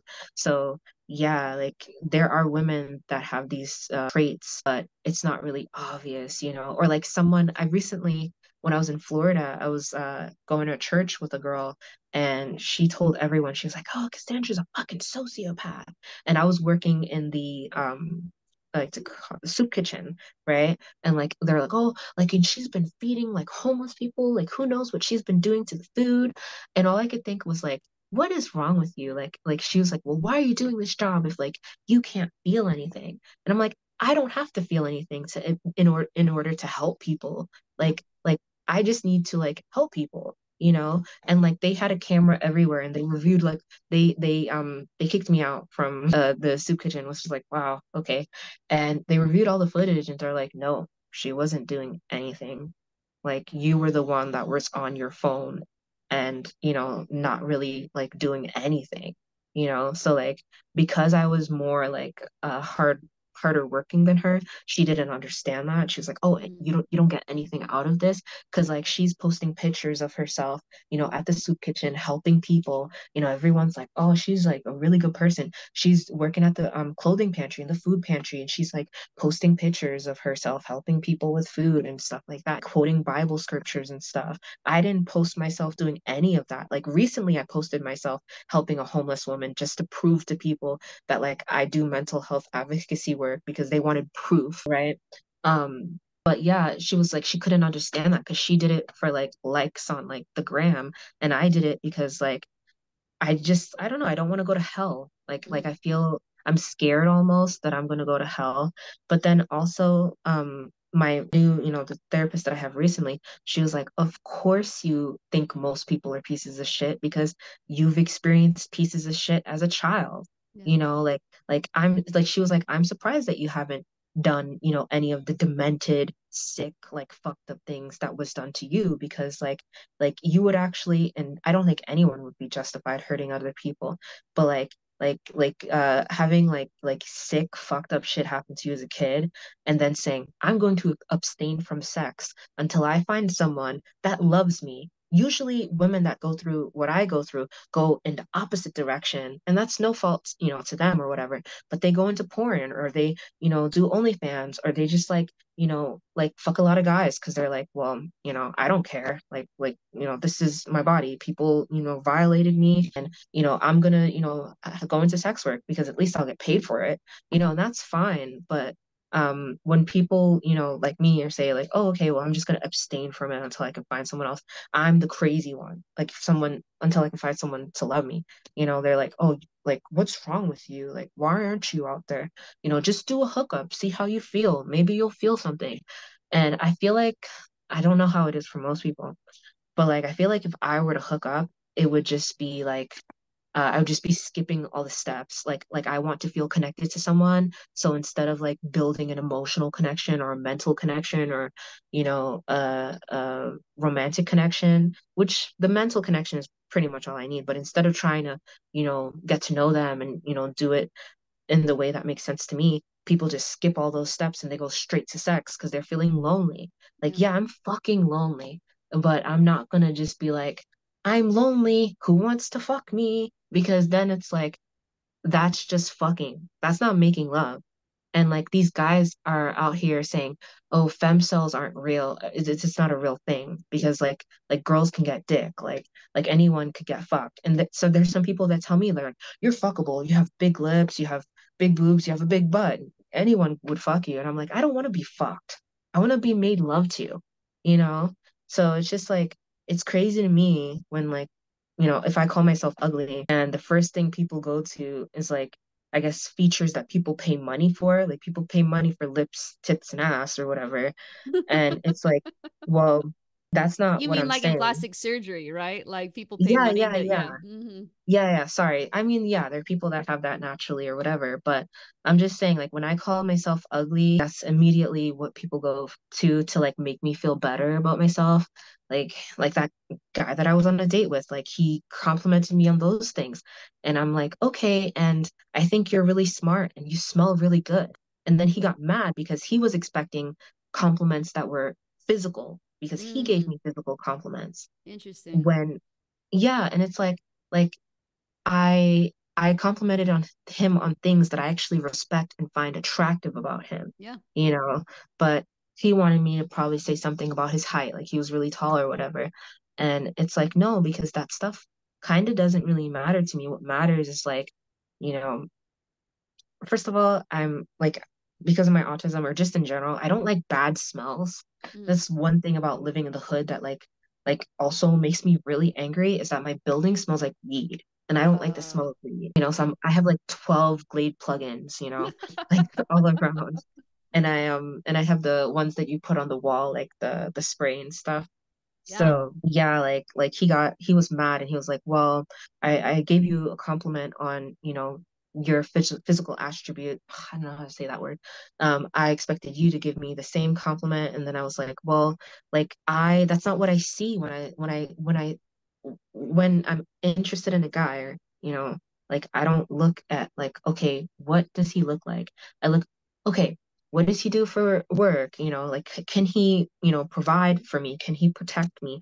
Does he like me? And I'm sorry, I know this sounds like old school, but like I'm Christian. Like I know the black fingernails like is like oh gothic or whatever, but like I identify as Christian, so like yeah, like I fall more into like the gender roles or whatever, even though like I like for example, like um I think the church should accept LGBT people and trans people. And then there's some people in the church that are like, oh, no, we shouldn't do that. And I'm just like, who the fuck are you to judge on people on how they love? Mm. Like Yeah. people should be able to love whoever they want to love, So I don't know, but it's hard. Like being, Christian, autistic, sociopath, you don't even, hear that every day and then like trying to date and like trying to not be a femcel, but also, just wanting, I'm not even saying I'm waiting until marriage to have sex because obviously I'm not a virgin. Like my virginity was taken from me. I didn't have like a choice or whatever. But like I would like to choose like who I consensually have sex with, So it's like sorry if I'm like talking too much or like not making sense. No, you're I don't making all speak the that sense in much. the world, and you're not talking too Yeah. much. I mean, it's interesting to kind of hear your perspective about these things, and I don't know. I think that these are like true issues or something, and I think that it's great that you're shining light on like not just the issues specific to sociopaths, but exactly what you say, like Christian sociopath, like Yeah, yeah, heterosexual, yeah, femcel, etc. Like yeah, these are no. just kind of your things. And I think it's like you used a word that I haven't heard before, support needs. Oh yes, And Courtney. yeah, Yeah, and I think I yeah, think a lot of people sometimes kind of get feel like some type of way when other people are like, here are the things that I need, like, well, like a lot of people don't get what they need or whatever, like yeah, I feel like that's often a reaction. And sometimes I think, why are we kind of being like trying to shame people about some of that stuff? Like you have your specific kind of way of interacting with the world, and it's everybody has I guess the world changes, like everybody has to like learn to relate to the world. And I think that hmm, it's good. I was telling you before about how I'm taking a bass class, upright bass, and one of the comments that he said is like, bring the bass to you, like why are you leaning towards to the bass? hmm, And I often think yeah, that we should do that more with the world, like bring the world to you. Like why am I constantly accommodating to the world? Maybe there are more people like me where it makes more sense to bring the world to us, like yeah, the yeah. I world is do. just arbitrarily the way it is. It doesn't always make sense or something. Exactly, exactly. And I was trying to talk to my mom about this. Like my mom told me that my problems are first world problems. And I was just like, no, there are women that are going through the same things I'm going through because I see women that make TikTok. Like, I do TikTok India, TikTok Africa. Like I look at women in all different parts of the world. Mm, And yeah, there's a woman that went to jail for killing her husband. He mm, married her when she was a child. She had so many, children for him. And eventually she just couldn't do it and she killed him. And in the interview, they're like, well, how do you feel? Like, why, do you regret killing him? And she was just like, no, no. Like he took advantage of me when I was a child. yeah, I had, children when I was a child. And once I became an adult and I realized what was happening, like I viewed this person as a monster, and I didn't want yeah. my children to have a father that was a monster. And she's currently labeled a sociopath. She lives in Africa, and everyone is like, no, like they locked this woman up for killing her rapist, and they're calling her a sociopath. Yeah. Like, no, she just couldn't deal with it anymore. Or women in India, they're having their own like feminist movement over there. And there are a lot of women that are like, no, like I, on the autism spectrum, or I am this or I'm that. And then people are like, well, you're a woman, so get married and have children, Mm, and it's just like people are different, and not just people are different, but people have different mental health issues. And just because someone lives in the first world or the third world, that shouldn't make their mental health issues any less valid. Like people have support needs, and support needs isn't like a first world problem. There are women all over the world that are not getting their needs met, whether that be mental health needs or just like basic human needs of like shelter and safety and water. mm-hmm. Yeah, and they develop psychopathy also, but I think there's a difference between sociopathy and psychopathy. Like sociopathy are people that develop this disorder, through traumas of society, and then psychopathy has to do with like the mind, the soul, because like things like psy is like study of the mind, the soul, Mm-hmm. psychiatrist. Yeah, so I don't know like if they're, sociopaths, psychopaths. Like sociopaths are they say made and psychopaths are born. Like they're just born like that. Mm-hmm. So that's why I say I'm a sociopath, I'm not a psychopath. Yeah, but I agree with you on that. Oh no, the phone fell. Like, oh no. Okay. All right. We're good now. Mhm. Sorry. And I apologize if I pronounce anything wrong. Cause I grew up in the Caribbean and in the South. So it's like some things I say are like Southern, some things I say are Caribbean. But I'm trying to like have American dialect. Yeah, I don't know. I haven't noticed anything. Okay. Um, but yeah, I think it's amazing that you wrote a book and hopefully like you are able to like practice. Well, you said you still practice law. Yeah. Mm-hmm. Okay, that's good.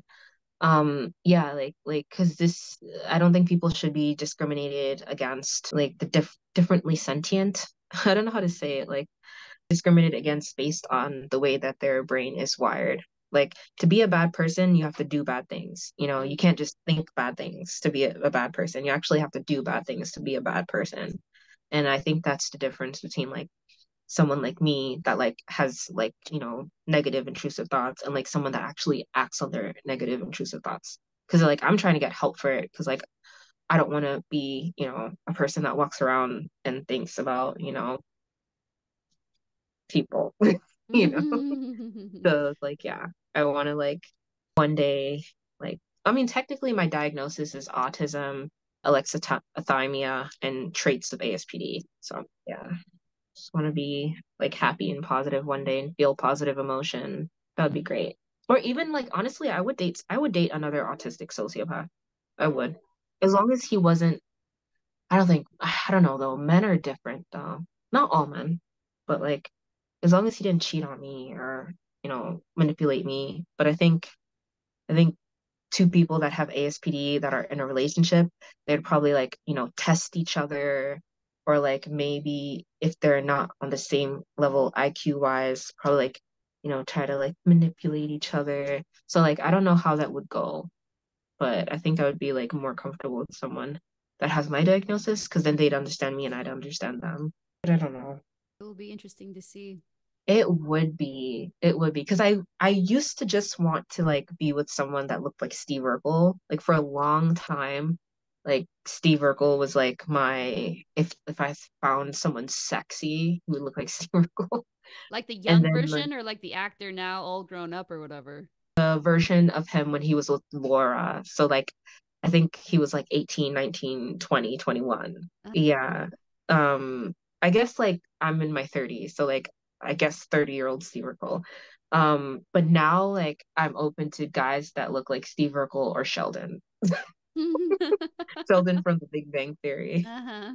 Yeah, 'cause like there are like so few like black male intellectuals. So I'm just like, okay, I'm just gonna like open it out more so that I don't die alone. I bet you're not gonna die alone. Oh my gosh. I that is my fear, Uh-huh. actually, if I do have a fear, because I've been alone for 30 years now.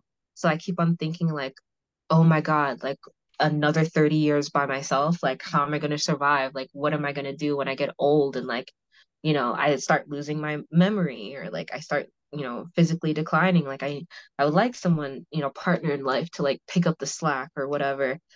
And I would like to make a baby, you know. And some people are like, well, why? Like, how do you know that you're gonna love the baby? And like, I don't know, I just want to like give. I think since I didn't really have a childhood, I didn't get to like be a child, you know. As far as like being innocent and blah blah blah. Like, I would like to like you know have a child and like give them the best you know childhood that they can you know have or whatever. Like I don't want to say I want to live through my child or whatever, but I don't know, because that would be a bit narcissistic, but like I definitely would probably be a helicopter mom if I did have a kid, just because like I don't know, I want to have a kid, but I want to have a kid like in a healthy dynamic. Yeah. Yeah. So I don't know. I don't know if that will like I do feel like I'm gonna die alone because I am not like stereotypical, you know, pretty girl. And it would be a lot easier if I were, because then maybe I can find a man that is attracted to me that doesn't just want to you know, what's it called? Hit it and quit it. Yeah. Like maybe I find someone that would actually like it and stay, you know. Yeah. Yeah, because that guy that I had the long distance relationship with, like I met him twice and I was like, oh, this is gonna be something. And then he was like, okay, this is our anniversary. We've been together for a month.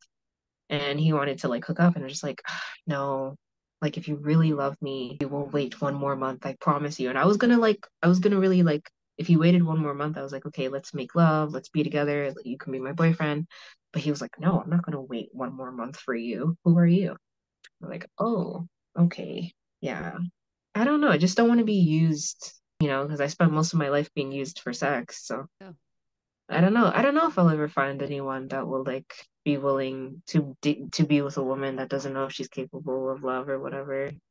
But it's not like I wouldn't be loving them because like I know women, you know, with ASPD that have husbands that they literally don't know the difference because like they have sex with their husbands almost every day and they make food for their husbands and they cook and they clean and like this lady, she's like, yeah, like I'm with him because he gave me this beautiful baby, you know, and like that was her goal, you know. She wanted that and she got that and she's doing what she can to maintain that. And like he's like, you know, she's like, well, I don't love you in the neurotypical way. And he's just okay. And I was like, oh, that's actually goals. Like it doesn't sound perfect or whatever, but yeah, like I would love to find someone that would be like, yeah, it's okay that you will not love me in a neurotypical way. I will still protect, provide, you know, for you and, you know, make you, you know, my wife or whatever. Yeah. And I'm fine with going 50-50. When I say like provide or whatever, it's just like coming from like, you know, that stupid heteronormative like Christian thingy. But like I'm willing to go 50-50 for someone that was like willing to like get married and have kids. But that's the thing, a lot of guys don't want to get married and have kids anymore because of, you know, they see their parents get divorced and they're just like, well, I don't want to get divorced like my dad. Or I don't want to like be a single mom or whatever, you know, women or men, you know, have for not getting married. um, I don't know why marriage is important to me because it's like, why would you marry someone that you don't love? Like, why would marriage be important to you if you don't know what love is? And I think it was important kind of because of that, like just because like I there's not the emotion there, so I feel like I need that like ring to like, you know, have that like, I don't know, like stability or something. But there are people that are stable that don't have rings. I don't know what I'm saying anymore. We can, yeah, I guess, I don't know. Hopefully, I don't end up the next 30 years by myself. Like I thought about it and I'm like, if I'm 60, I obviously do not have any plans to do this, but if I'm 60, oh my gosh, and if I'm 60 years old, never had a boyfriend, I think then I'm just gonna be like, okay, I'm gonna take a boat and go to the sea and just yeah, Yeah.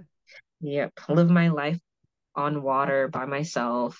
Because that's how the ending of that show Dexter was, where he just like took his boat Oh, into the sea. I'm just like, uh-huh. okay, I'll just do that and just be alone. I Anyways, used this is going depressing. I'm so sorry. No, it's not depressing. I used to have fantasies about like being a hermit or something, you know, being like, okay, I'm done. It's been a while though since I've had a fantasy about being a hermit. So I kind of want to be like, look, I think that there are it's not just like better things on your horizon, but there are different horizons, better horizons for you than the one that you currently see. I hope so. And I tried like I pray about it and I try to be positive, but just like all the dates that I've gone on, and I know that the problem is me.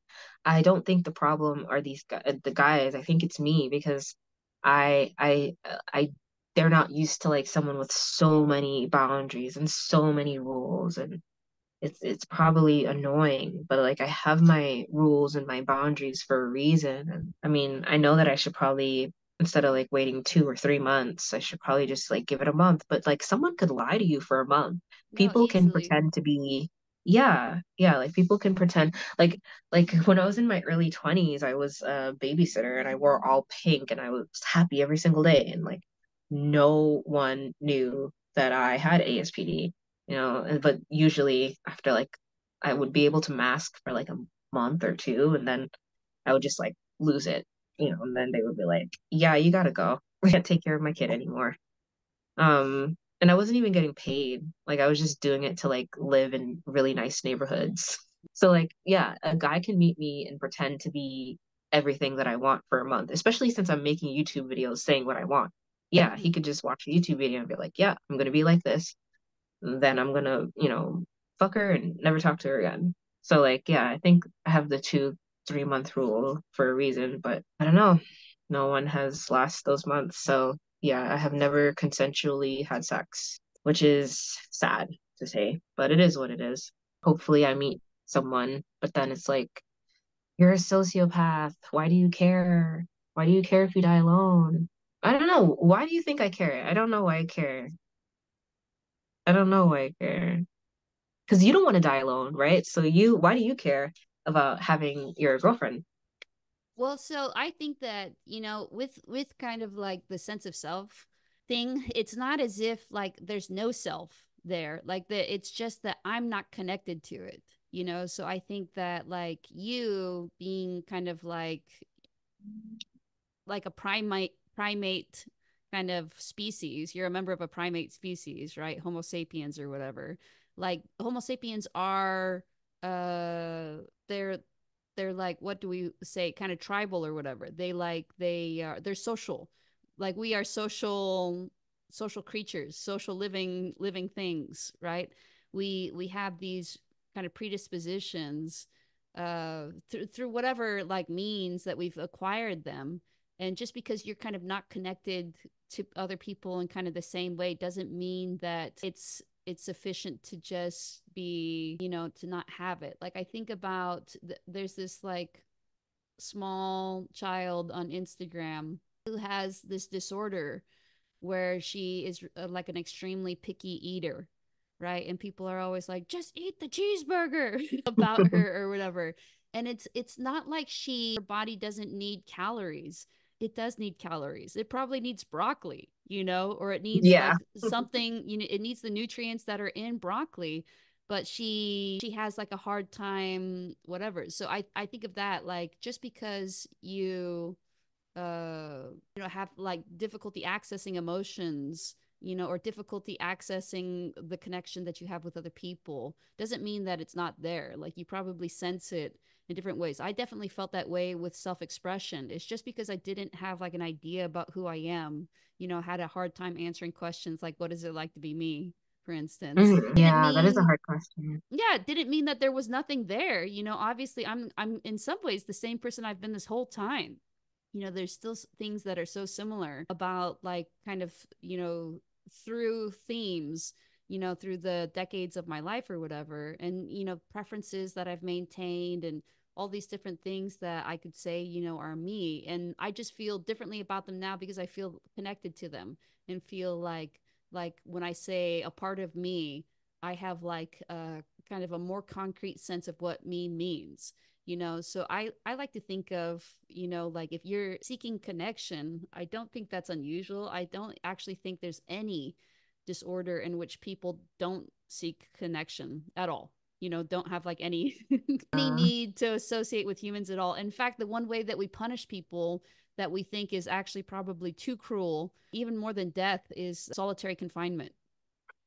yeah, yeah. Social isolation. That's what I'm feeling currently because there's no third space. Like okay, I don't know if I had finished this thought like probably probably an hour ago, but my mom was saying that if she had me early in life, then she believes I would have had someone by now, Mm, just because there were more places and opportunities for people to meet people than there are now.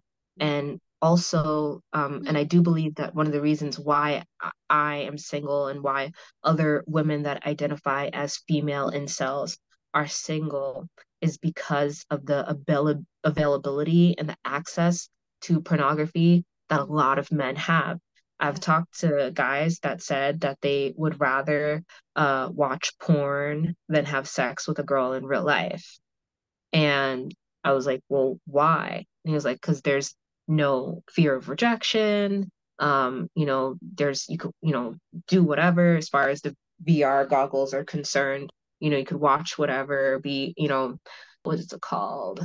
Like first person, point of view or Yeah. whatever, where, you can. So I was like, wow. And yeah, there's no fear of rejection. I think like, wow, like men are so afraid of getting rejected that they're not even trying anymore. And because a lot of young, men in their 20s and 30s stop trying, as a result, Huh. there are female incels. There are women that will probably never have a long-term relationship. Mm, And a lot of like people are investing in cat food and like sex toys and stuff. Like they're investing their money as far as stocks go, because there was like prediction that like in I think they said 2030 or 2040, like about half of the women in America will be single, Mhm. and you could I will find the link to that and I'll send it to you by the way, because that's actually like a real thing that people were noticing, people investing in. And yeah, like it's so sad because it is true. Like a lot of the men that I probably would have dated, or maybe I would have had several relationships, or maybe even had a husband by now. Those men that are compatible with me have given up on trying to find a woman, and they Mm. have OnlyFans subscriptions. They bought a VR headset, they have an AI girlfriend, and they have a fleshlight, and Yeah. they're fine with doing that. They find that it's easier to do that than to find a woman that's also compatible with them, because there Yes. are a ton of socially awkward men that have traits of ASPD or alexithymia or autism or whatever, that me and a lot of other women also have. And instead of trying to find their female counterpart, as far as, that goes, they rather give up. And back then in the 80s and the 90s, there wasn't a substitute for the real thing. There wasn't VR headsets. There wasn't sex, toys for men. There wasn't OnlyFans girls that you can text and that will text you back. There wasn't AI girlfriends. So guys, they had to go out and like, try to meet women in real life because they didn't have anything to replace that need. And now guys have something to replace that need. And like what I find, and a lot of women are not talking about this, there is a female loneliness epidemic Mm. of like women that are subscribing to like men's OnlyFans, and buying sex toys, and like having AI boyfriends, and like talking to guys on Tinder and talking to guys on Bumble and just never meeting them. They have, a long distance boyfriend, or they have an online boyfriend that they have for like their emotional needs. The real guy in real life, and they just like have no intention of meeting him because they don't want to be rejected, because they have like a lot of these girls, they take pictures like this, and that's fine. But like I said, my friend that's my ex-friend that's like 300 something pounds, she would take her pictures like this. She would have a filter, she would wear a lot of makeup, and she would have, her boobs out, and she would look beautiful in pictures. And then if you're video chatting with her, like, we are now, you'd see that like, oh, okay, like she doesn't look like her pictures, but she's not catfishing technically because she's using pictures of herself, but she's catfishing as herself because she's manipulating these pictures as much as possible, and she knows that she's manipulating the pictures, which is fine. But then that she's afraid to meet a guy in real life, Yeah. so she just has, online boyfriend, long distance boyfriend, and she's on, Reddit, or she's on Discord identifying as a femcel when she has like 5 or 6 dudes that she's talking to on Bumble, OkCupid, Tinder, Plenty of Fish, Match.com, but she's afraid to meet them because they don't know, that she, you know, is catfishing as herself, Yeah. so it sucks, what's going on as far as, the femcells, the incels, and just neurodivergent people in general. Because I feel like, yes, neurotypical people have the same issues that I have as far as like, being single and lonely. And like, as a result of being single and lonely, that triggering my ASPD. Like, obviously, that is not good. And, thank God that I do have a, therapist, psychiatrist. Thank God that I live in the first world and I Mm. don't have to I didn't end up like that woman in India or that woman in Africa, because they're both in jail right now, because they felt like murder was their only option out of their situations. Mm. And I have a therapist to talk to, I have medication to take, I have a church to go to. So I have different outlets, for, the way that I feel to try to, help me, prevent me or whatever from going over the edge, thank God. But I don't think like my problems, being a femcel or having autism or ASPD, I don't think that's like first world problems, because people are like, why are so many people, autistic, or why are so many people coming out as being sociopaths?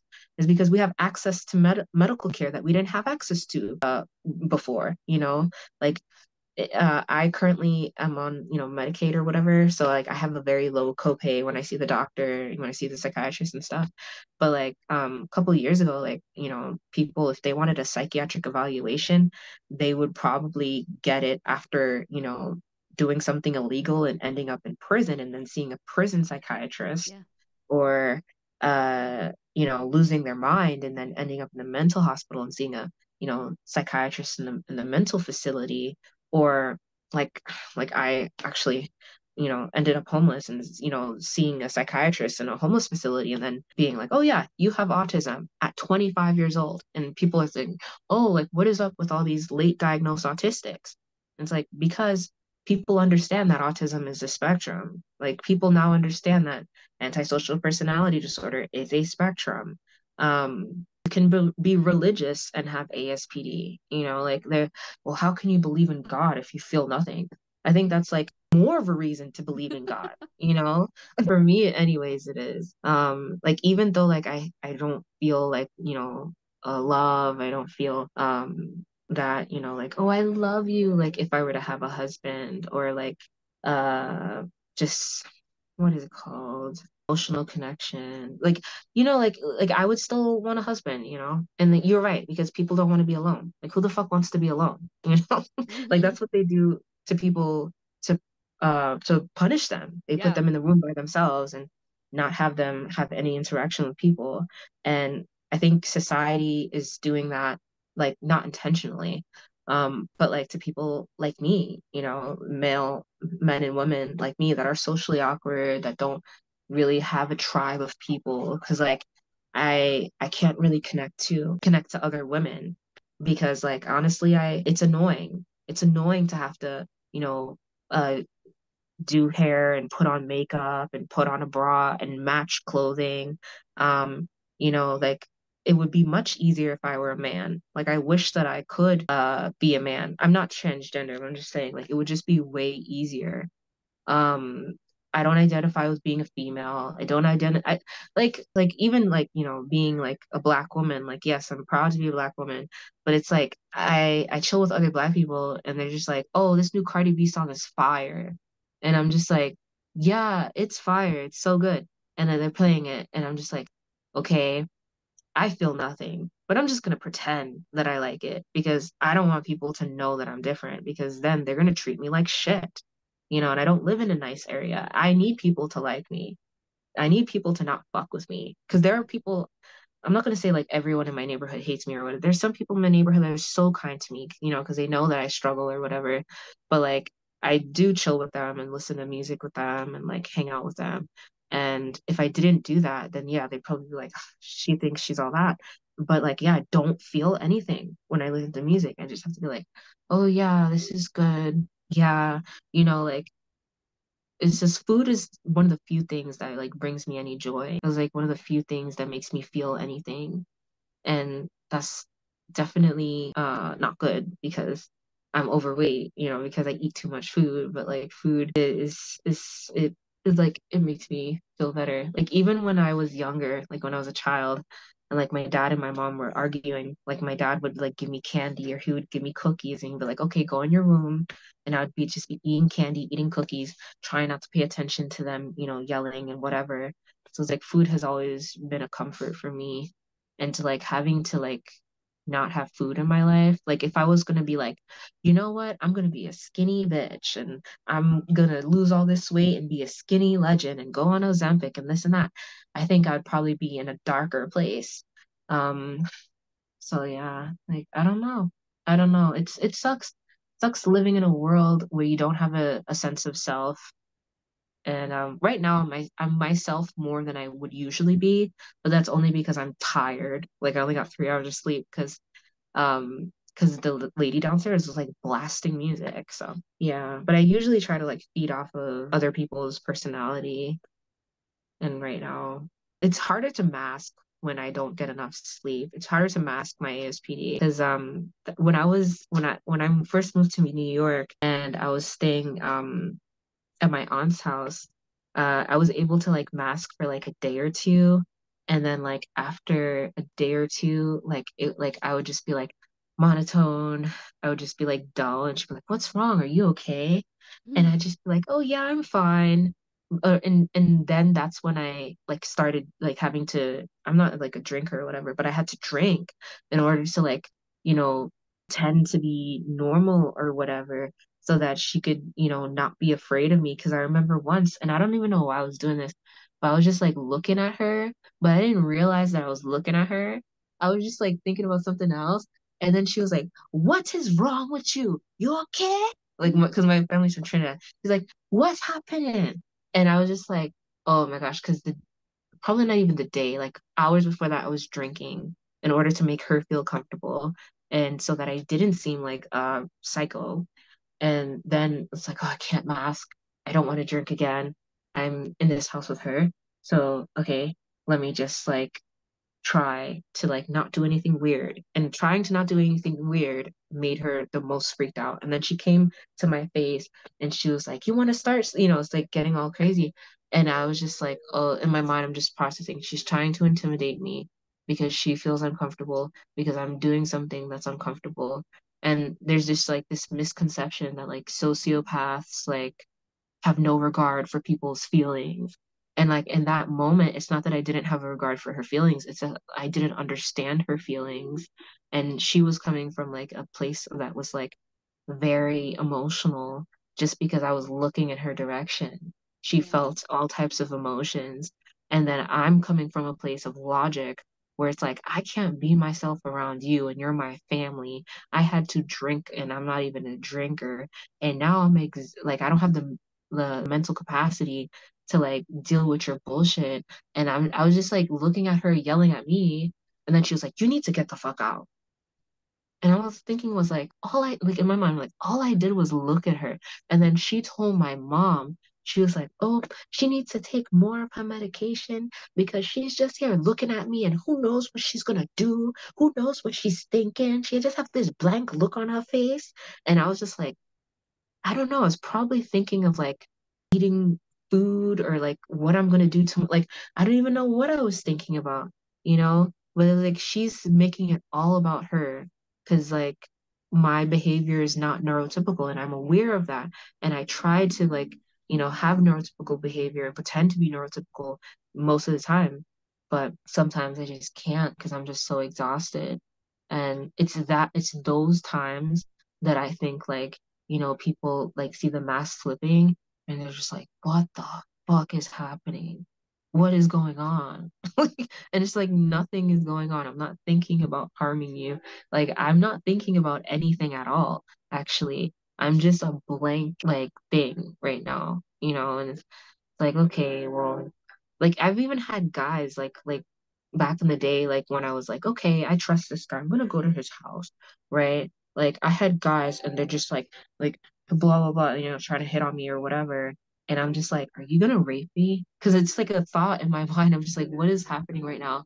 And what if I did? And I'm like, well, then I'd have to call the police. Like, because I'm just thinking, okay, what is happening? I'm not like, oh my God, I'm so scared. And the guy, he was like, bitch, you're crazy. Get the fuck out, you weirdo.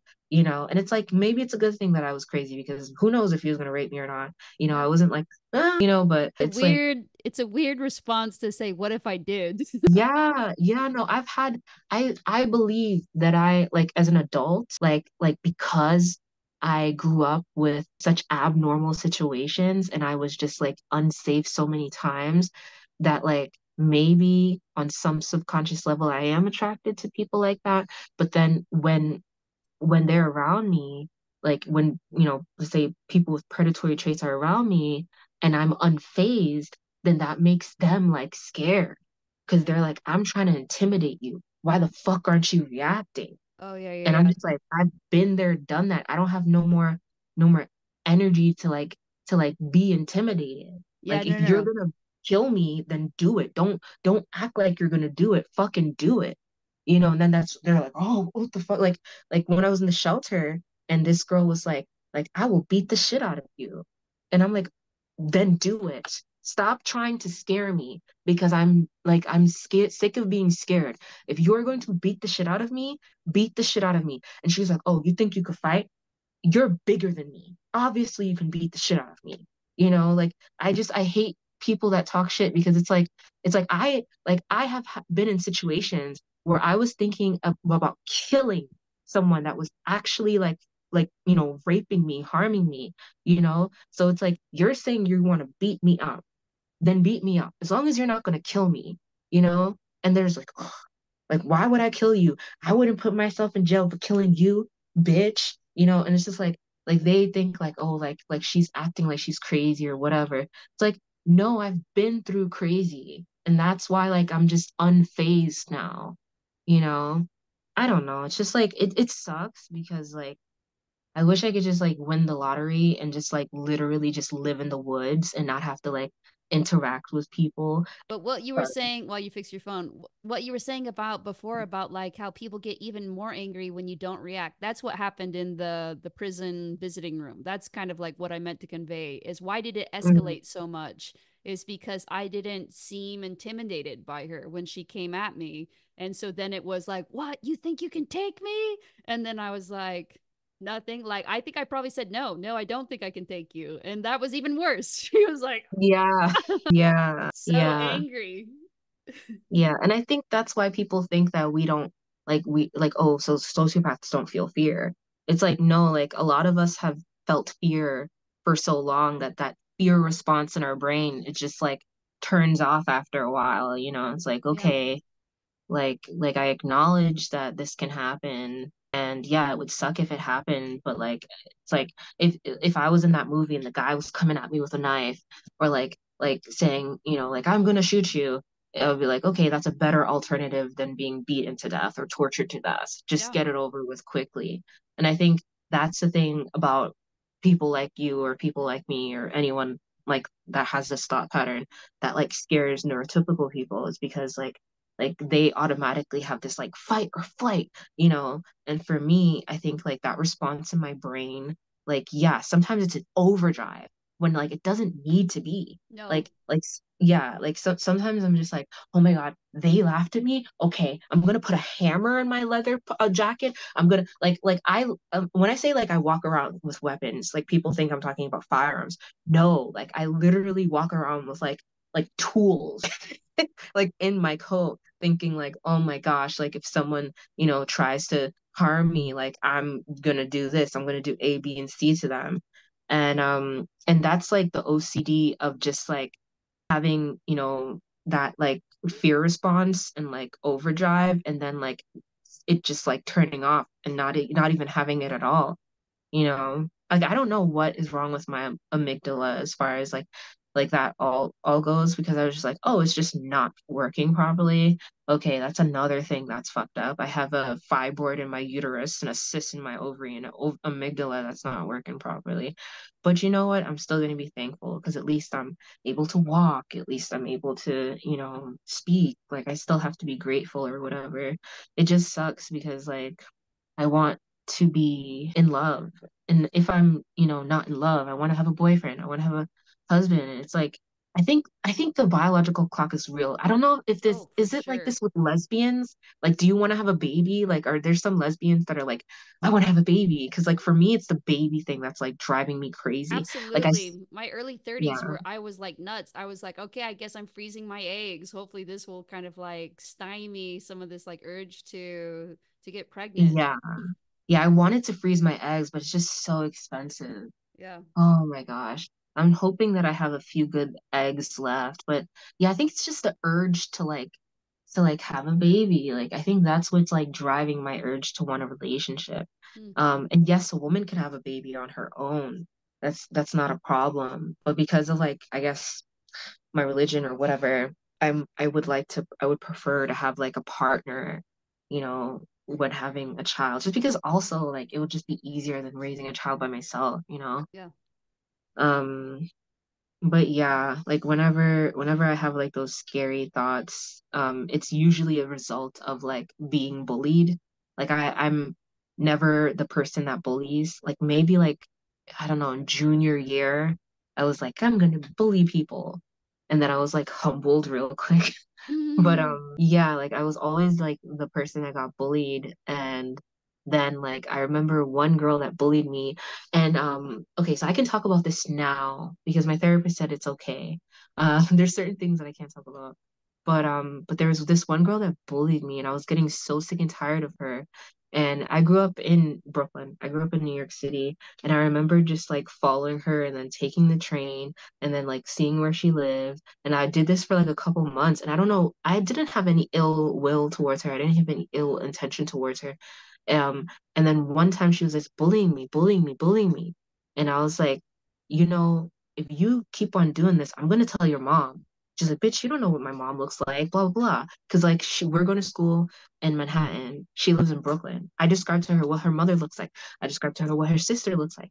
I was just like, because you can walk around, right? You can take the train. There's nothing illegal about that, right? Mm-hmm. And stalking, I'm not gonna say I stalked her because I never like went into her apartment or like nothing like that.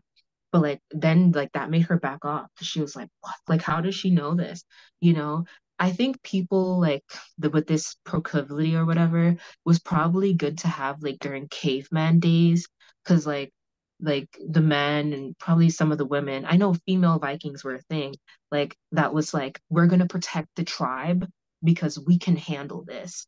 Like as far as especially because one of the reasons why they marked down ASPDs because like I was like, yeah, like predators should not exist. And I'm not going to say anything more than that. But like if this was like caveman days or whatever, and people are like, oh, we're going to go out and the predators, I'd be like, okay, I'll come with you guys. Yeah. Mm-hmm. And then I would literally do that and just like feel nothing. I would just be like, we made the village safer. Mm-hmm. Right. So like I think those types of people back then, like hundreds of years ago, obviously I would never do anything like that. And also like I'm a short, female. So like it's Right. not even like I could do something like that. But like I think back then, like I think people with this disorder were like needed for societies to function because like it's like there, for example, there are so many veterans that are suffering from mental health issues, that are suffering from you know substance abuse issues because they killed people during the war and they don't know how to deal with that, and it's affecting them. And like if I were a person that went to war and it was a justifiable war and I wasn't like, killing women or children or whatever, and if it was like, clear enemy, like for example, like when we went over to, fight the Germans during, World War, I think it was World War II or whatever. Mm-hmm. Like if they allowed women to fight back then, if they allowed Black women to fight back then, I would have went like, and I would have definitely killed some Nazis, and I would have felt nothing. I would have been like, yes, we killed the Nazis that were, hurting the Jews and the Blacks and the gays and whoever they were, exterminating or killing or whatever word they used. Like, yeah, like I would fight in a war and I would kill them and I would feel nothing because I would be like, okay, I'm protecting, society or whatever. But like, yeah, I mean, that's not a thing like anymore. Like people, well, I guess people that fight in war go through this, and I feel so sorry for them. Like I feel like it'd probably be better to like have people with ASPD fight war Mm-hmm. than like people that are like empathic, because I feel like there are a lot of empathetic people that fight for their country because they love their country, they want to protect, people in their country, and then they come back from war and it like really messes with them because they Yeah. have to kill people, during war. And yeah, like it'd just be funny if there was like a just bunch of people with ASPD because then you just like see the weirdest people going to war. Yeah, like that would be cool. Um, but anyways, I'm probably ranting. I don't know. No. Am I making sense? Yeah, you are making sense, but I am getting like really blood sugar. I could tell my brain is Yeah, yeah, shutting yeah. down. Yeah, you can go. But it was so amazing talking with It's you so and like, basically talking with you, and I'm yeah, gonna be gone for a couple weeks or something, but I'd love to talk with you like in a few months or something, to catch up with you and to okay. keep talking. This has been like really incredible.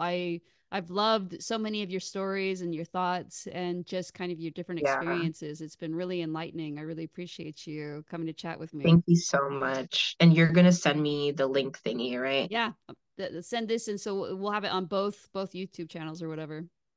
Okay, thank you so much. And it was really great talking to you and I apologize if I was talking too much. It's just like a great honor to talk to like another person that knows the type of stuff that I go through because there's so few people that like truly understand, you know. Yes, absolutely. I think in, thank you so much for all the things that you do, for your advocacy, for everything that you're doing, helping people and being honest about this. I really appreciate that.